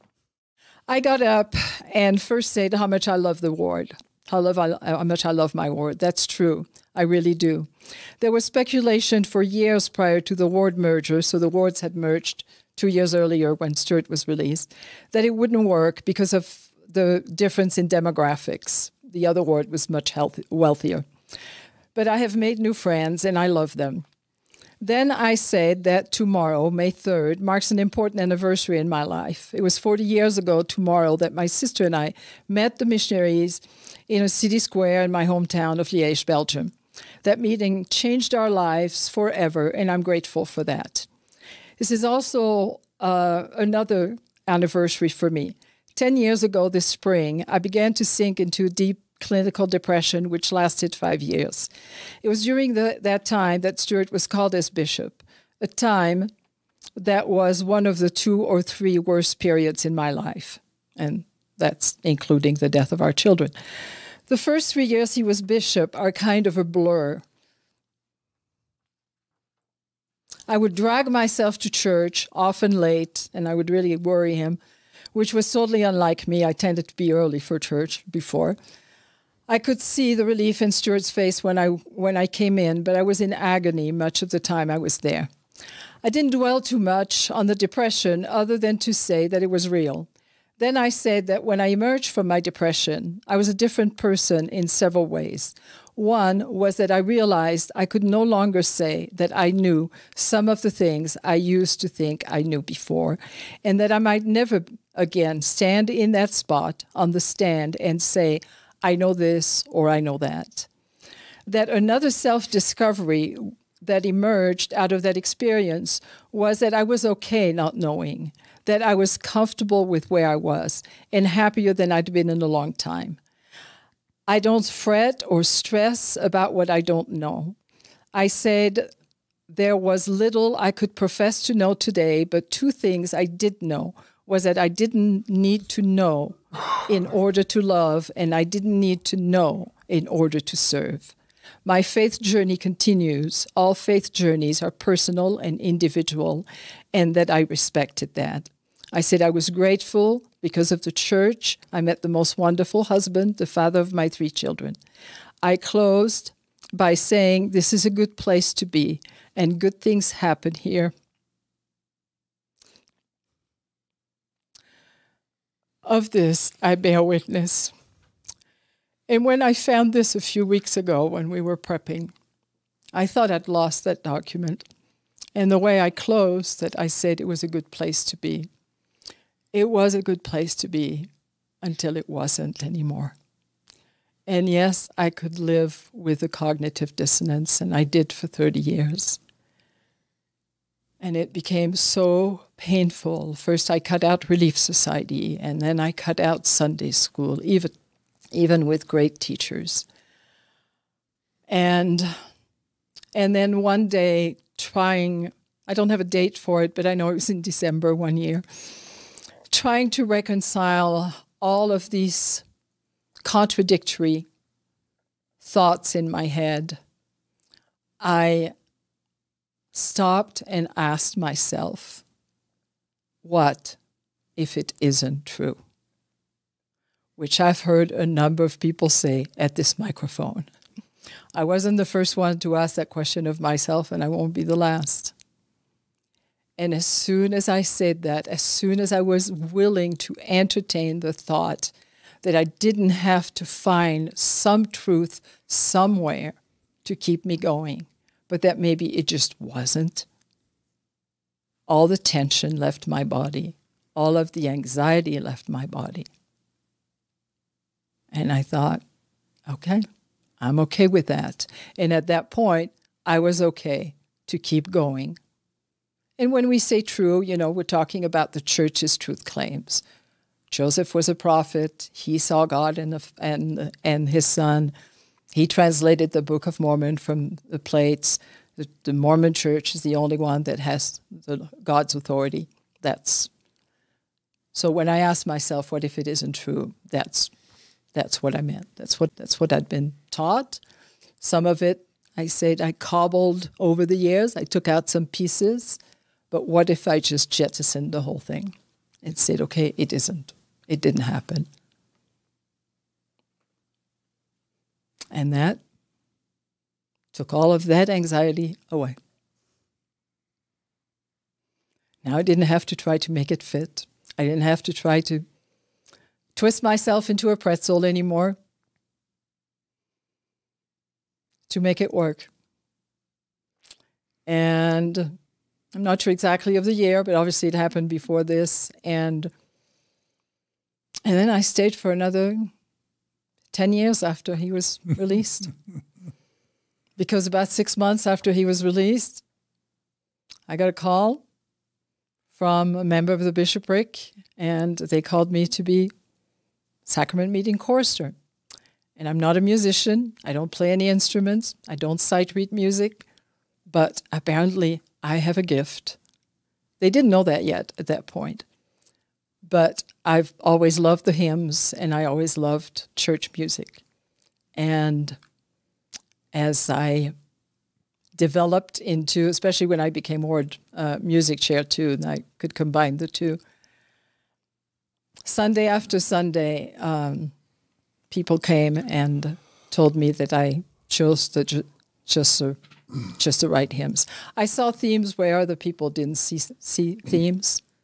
And I think I tried to build, I mean, I wasn't in control of the talks, but I tried to build what was more of a worship meeting, a worship service, rather than sacrament meeting. And, you know, I resigned. I mean, I told them they absolutely had to release me. It was the third time I was telling them. This was in 2018, and so it's been 4.5 years, and I had a ward member just a few weeks ago say, I just wish you were still doing the music. And I've had more than one saying, you did music in the ward like nobody else has done. And I don't know. It's a feeling I had. Even when I didn't believe anymore, even when I didn't believe in God anymore, I have a sense of what is needed for people to feel like they're worshiping. If they choose to believe, that's okay. I can actually help them do that. I can help elevate them during a sacrament meeting. Yeah. So I did that for nearly 10 years. Well, what made you stop? A year before, I had asked the bishopric for the second time to release me, and I had told them, and I had told the bishop in a text, I said, there are so many hymns that I can't put on the program anymore. I cannot, you know, I focused a lot on the worship hymns. There's a section in the hymn book in the 60s, 70s numbers that are more Christian, more just more worshipful. They're not restoration. They're not Joseph Smith. They're not militant type hymns. And so I was focusing a lot on that. I just said, you know, there's just more and more hymns I can't put on the program, which I know members would love to sing. I always scheduled Praise to the Man when I was out of town. And it so happened with my job, I had a conference out of town at the end of June every year. So I had a sub who was happy, you know, and the ward was happy to sing Praise to the Man around June 27th, you know, but I didn't have to do it. I did do it once. It was really hard. Stuart's counselor, the one we were discussing before, his son was coming home from his mission, and I always asked the missionaries if they had one hymn that they, you know, they wanted sung at their farewell or their homecoming. And so I got word that this returning missionary wanted Praise to the Man. And I thought, I can't lead that. What am I going to do? I could get a sub, but that's sort of wimping out. And I don't want to skip the meeting because the father had served Stuart as a counselor for the entire length of his term, 6 years, faithfully. And I believe in loyalty very strongly. And I felt I needed to be loyal to this man who had served the ward, and I needed to be there to lead the hymn. So I did. I stood there that morning. I was still struggling before we went to church, and I stood there and waved my arm for 4 verses of Praise to the Man without once opening my mouth. That was, I don't think anybody really noticed, but that was my way of dealing with it. So when I told them, the number of hymns that I'm comfortable singing just keeps shrinking, the bishop reported to me that his counselors wept, and they said, that's fine, we'll just sing the hymns that Martine is comfortable singing. But then a year later, it was impossible. By then I had an assistant, and I was trying to get her to do it at least 2 Sundays a month, because sitting through sacrament meeting was just too painful. Yeah. You can try to block everything out except when you have to stand up and lead the music, but it just became unbearable to hear things that not only, that I didn't believe. Yeah. Yeah. And Stuart, are you remaining active this whole time and feeling good about it, or how's your participation, going? Well, up to that point, I would continue to go to church. I still enjoyed meeting people and He was sitting on the stand with me. seeing the members. I would sit on the stand with her and look over the congregation and think about people and what they had been through and how their lives had changed, hopefully for the better. Mm-hmm. Yeah. He enjoyed sitting there without responsibility, he told me. Because, he'd sat there 6 years as a bishop, where I'm sure he worried about. He knew what all the problems were. So when he started sitting with me on the stand, he said, this is sort of nice. I can look at everyone and you wonder, you do. It's interesting sitting in the stand because you notice the people who are missing. You notice, they're missing for more than a week at a time. You notice the people who may be sad and crying. And, you can reach out to people because you see their faces rather than just sitting in the congregation. So, I think you notice more things. So have you guys stopped attending kind of completely? Mm-hmm. Yeah, for me, it was when I was released. Yeah. So 4 or 5 years ago? Yeah, so 4.5 years ago. Yeah. Stuart? Well, so COVID kind of got me out of the habit. Mm-hmm. Yeah, I think it did that for a lot of people. Mm-hmm. And I felt like I didn't want to be going to church without her. I didn't want to be. I felt that it would be something that would pull us apart more than it would strengthen us if I went alone. Hmm. So, you continued to go until COVID, and he only went, same as me, he only went to sacrament meeting the last few years anyway. But, I would walk up at the end of sacrament meeting, for example. I'd still walk up and, to sort of like go pick him up and just go into the foyer and say hi to people. But, it was obvious I wasn't coming anymore. And, we still have friends, we still see friends. We can visit friends. It's funny, the Mormon world, it seems that, if you don't go to church anymore, it's like you died. And especially in Utah, where we're all living within a few blocks of each other, you can still run into each other and you can easily visit each other in each other's homes, which we do a little bit of. We should do a little bit more, but haven't had any questions. Our best friends are still our best friends in the ward, and we've with COVID, of course, like everybody else, we didn't visit in person for a long time, but we have several times recently, and it's like old times. We still talk about ward members anyway, because I haven't gotten the ward bulletin in a long time. Long before, I just decided I was happier if I didn't have any communication from the church too. So, but that doesn't mean I don't worry about people or I don't care about ward members. Especially the elderly. We went to visit one of our elderly friends a few months ago. But I certainly don't miss being there on Sunday. Yeah. So I guess I want to say, how's life after leaving the church? And I'm specifically mindful of the fact that you still have a son and a daughter-in-law and grandkids who are believing. Mm-hmm. So number one, do you feel like you're happier and healthier out of the church than in? And then two, how do you navigate being parents and grandparents to believing kid and grandkids?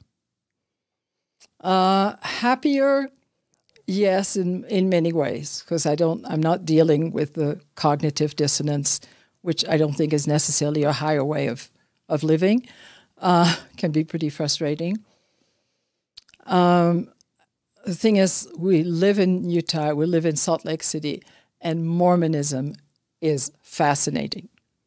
It's just fascinating. It's history, So personally, and even Stuart too, I'm still very involved in reading, listening, writing about church issues, doctrinal issues, historical issues, discussing, attending conferences and things like that. So I don't think that will ever go away because to me it's just so fascinating.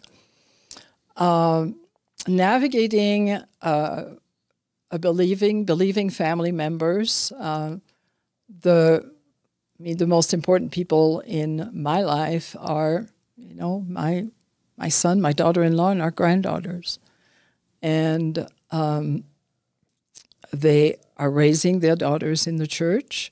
And, what we see in different Facebook groups and on Reddit or ex-Mormon Reddit, people who've left, usually it's a younger couple who leaves, they have several children or whatever, and they get very upset because their believing parents are trying to teach the children behind their back.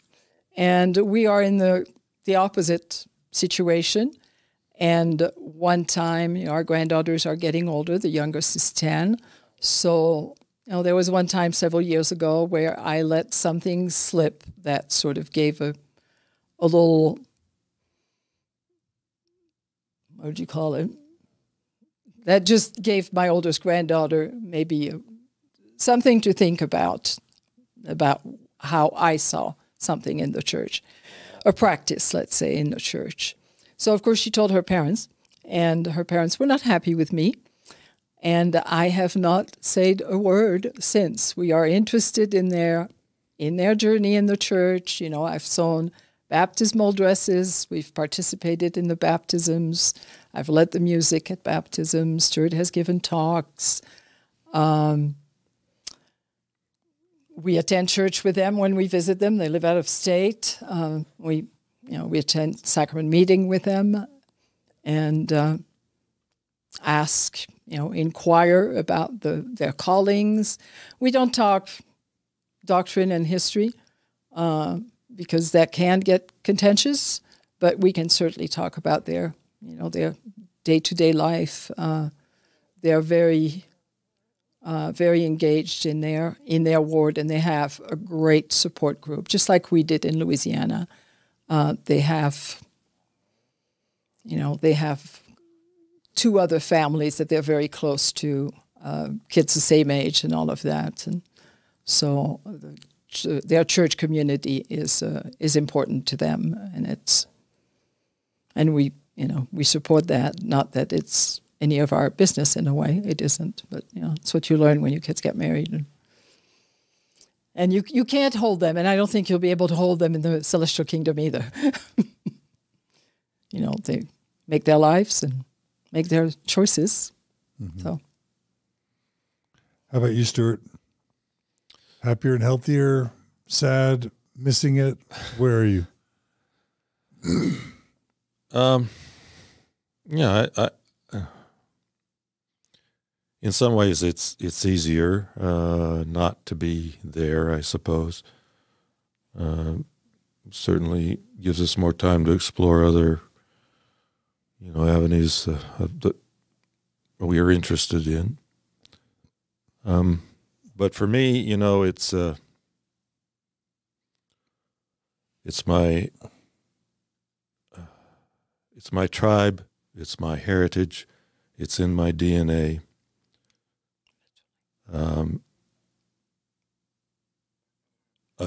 Sixth generation, that's a lot. So, I consider myself, I think I may have said this, a secular Mormon. I'll always be a Mormon. But I consider myself as one who's non-practicing. And that doesn't mean that I don't love and support family members and friends who are still members and practicing, because I do. And as far as our grandchildren are concerned, the parents, it's their right to raise their children the best way they see fit. And as far as I'm concerned, I'll do everything I can to support that. Have you come down with the position on whether or not you'll see loved ones in the afterlife?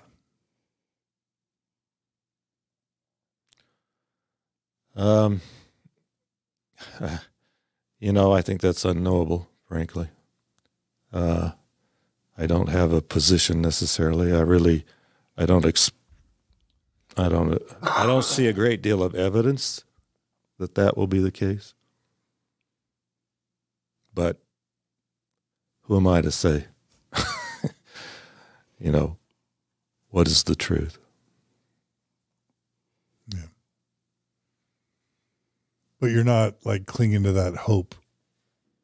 It's not like an important part of your identity and worldview, it sounds like. Not at this point. I mean, it will be, I suppose, if it happens, it happens. It'll be a bonus, but it's not. Life has meaning with or without an afterlife. And that's the important thing.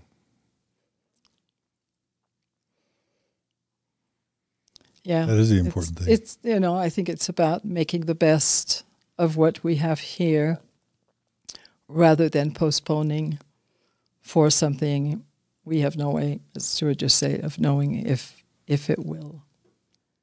It will happen. That doesn't mean eat, drink, and be merry, but that means, being a good person. And as you know, so many members, and that's sort of scary. I wonder if they really would do that. So many members seem to think that if you no longer believe in God, then you're just going to go out there and, commit all sorts of crimes. But I can't even follow that line of thought, because long before I met Mormon missionaries, my mother taught me to live honestly. Yeah. So I guess if we loop back to part one of your 4-part interview, you've come a long way since that teenage girl in Belgium who met those Mormon missionaries. And I'm wondering, let's just give you 3 choices. Like, A, it's been a wonderful life. I'm so glad I joined the church. What a wonderful, amazing adventure. B, it's mixed. There's been some good things and some bad things. So I'm neutral. I would have been just as happy or sad staying in Belgium and being raised there as joining Mormonism, but it's a wash. Or C, I really regret ever joining the church. Where do you come down? I would probably choose B. And some of it, I don't know if it's my age. And my mother's death impacted me very deeply. I mean, my sister and I both left our mother alone in Belgium. Even though I tried to visit as often as I could, I mean, my mother was an extraordinary woman. She would never have been famous or anything like that, but she devoted her life to us. And even though the church took us away, she loved the church, and she just felt she had, let us come to the United States and to Utah specifically for a better life.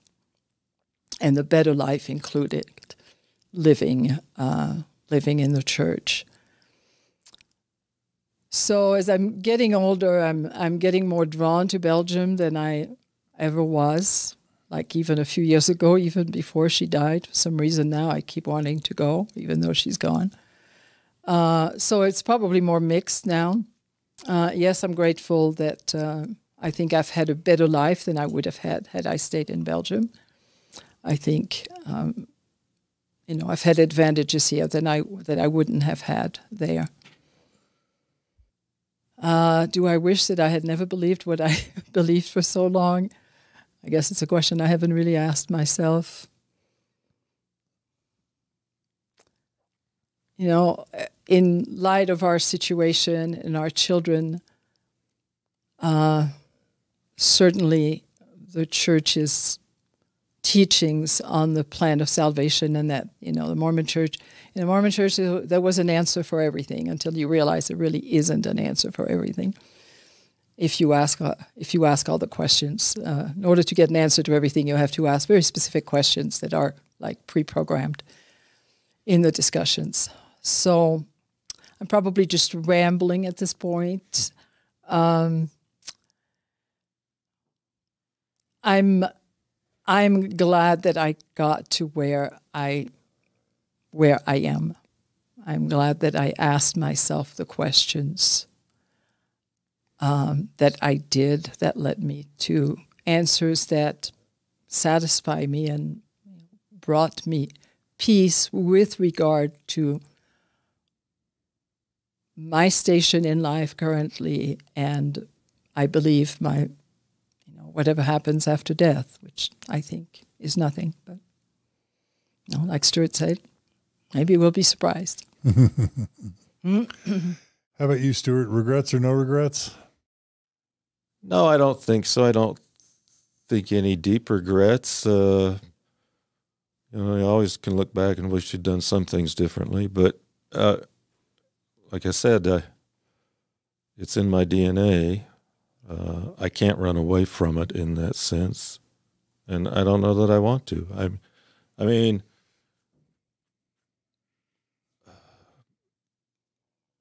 my ancestors were good people. They were sturdy New England pioneers. They were Revolutionary War veterans. You know, they did a lot of things, and even though I'm not a direct descendant of Joseph, you know, he's had a huge impact on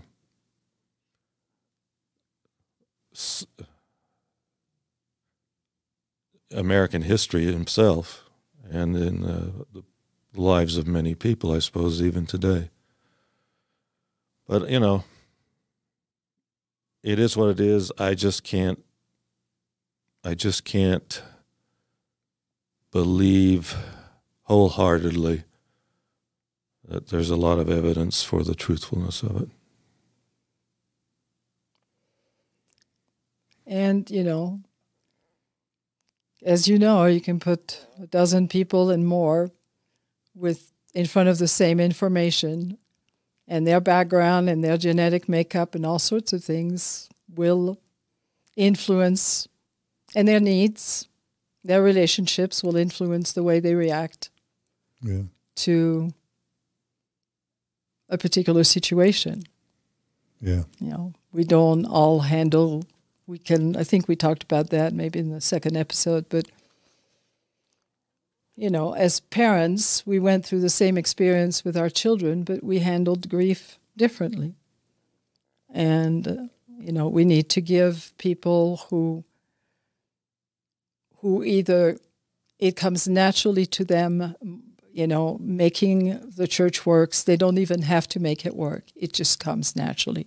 And I think it did for me. I know it did for me for a number of years. You know, for a number of years, it was a good fit.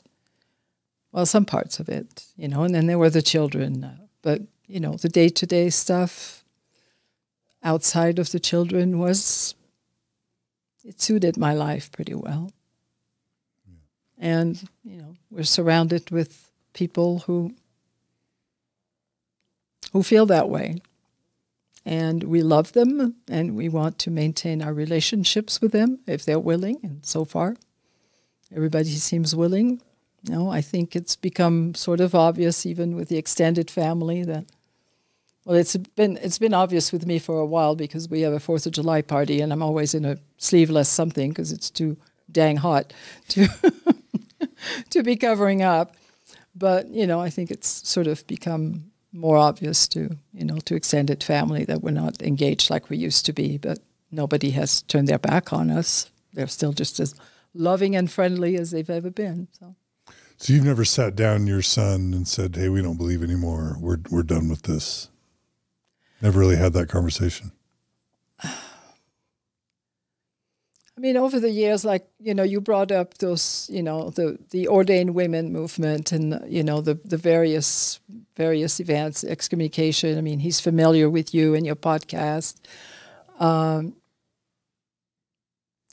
would bring those things up, like with ordained women, with the abuse, the uncovered abuse in the church, and especially the way the church has a way of trying to cover it up to protect its reputation.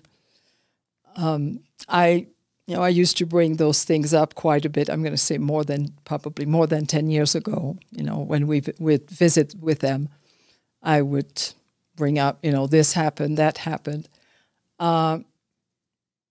We got into some more heated discussions, and there was one time in their kitchen where I was asked, well, what about God and what about Christ? And I had this long pause because by that time I knew that I didn't really know. So the best I could do was say, I don't know, but I'm not really there anymore. So, they've had a pretty good inkling, but we stopped, and some of it was our son. He actually told me that last summer, and it was a good decision on his part. He said, I quit engaging with you about those things, other than the superficial stuff, like what calling do you have now and things like that. I quit engaging with you because I didn't want us to fight. So, and I think especially since COVID, they're aware that we don't attend anymore. Mm-hmm. But no, you've never had that explicit conversation, sounds like. Yeah, no, not really. Yeah, No. yeah. Probably to keep the peace and to keep the relationship. I mean, I think he's guessed. Right. How's that? It always does strike me how maybe as humans, but definitely as Mormons, we avoid a lot of very candid conversations. Mm-hmm. Yeah. Right? Yeah. To Stuart's point, maybe out of a value of the relationships. Right? Mm-hmm.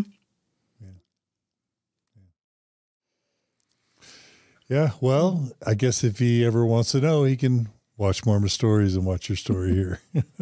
And he might do that. Maybe someday. Yeah. That's a lot of hours, but. Oh. Well, Martine and Stuart, thanks for coming on Mormon Stories and telling your story. Thank you for having us. Yeah. Thank you, John. And Margie too, even though she had to leave. Yeah. To tend to an emergency. But. Yeah. And Martine and Stuart, thanks for being such good friends over the years. There aren't many people who have been my friend for as long and, who have been maybe as supportive as you guys have in some ways. And so I just want to personally thank you for that. You're welcome, John. All right. Well, you guys take care and stay in touch. We will. Yeah. For sure. Thanks, Stuart. John. Thank you. Yeah. And thanks, everyone. We hope you've enjoyed this 4-part epic series with Martine and Stuart. So please comment, please share this, please subscribe. If you're a YouTube viewer, please hit the subscribe button. That helps us with the algorithms. Please subscribe and follow on Facebook and all the social medias. Share this if there's anyone you think might benefit from it. And most importantly, thanks for everyone who supports Mormon Stories and the Open Stories Foundation and these long form episodes. We keep hearing that people value the long form, so we're doing it. If you do value this type of content, we welcome your support at mormonstories.org. You can go up there, click on the donate button, become a monthly donor, and we'll keep providing you with this type of content. Please shoot us your feedback at mormonstories@gmail.com. We love to hear ideas and feedback from you there.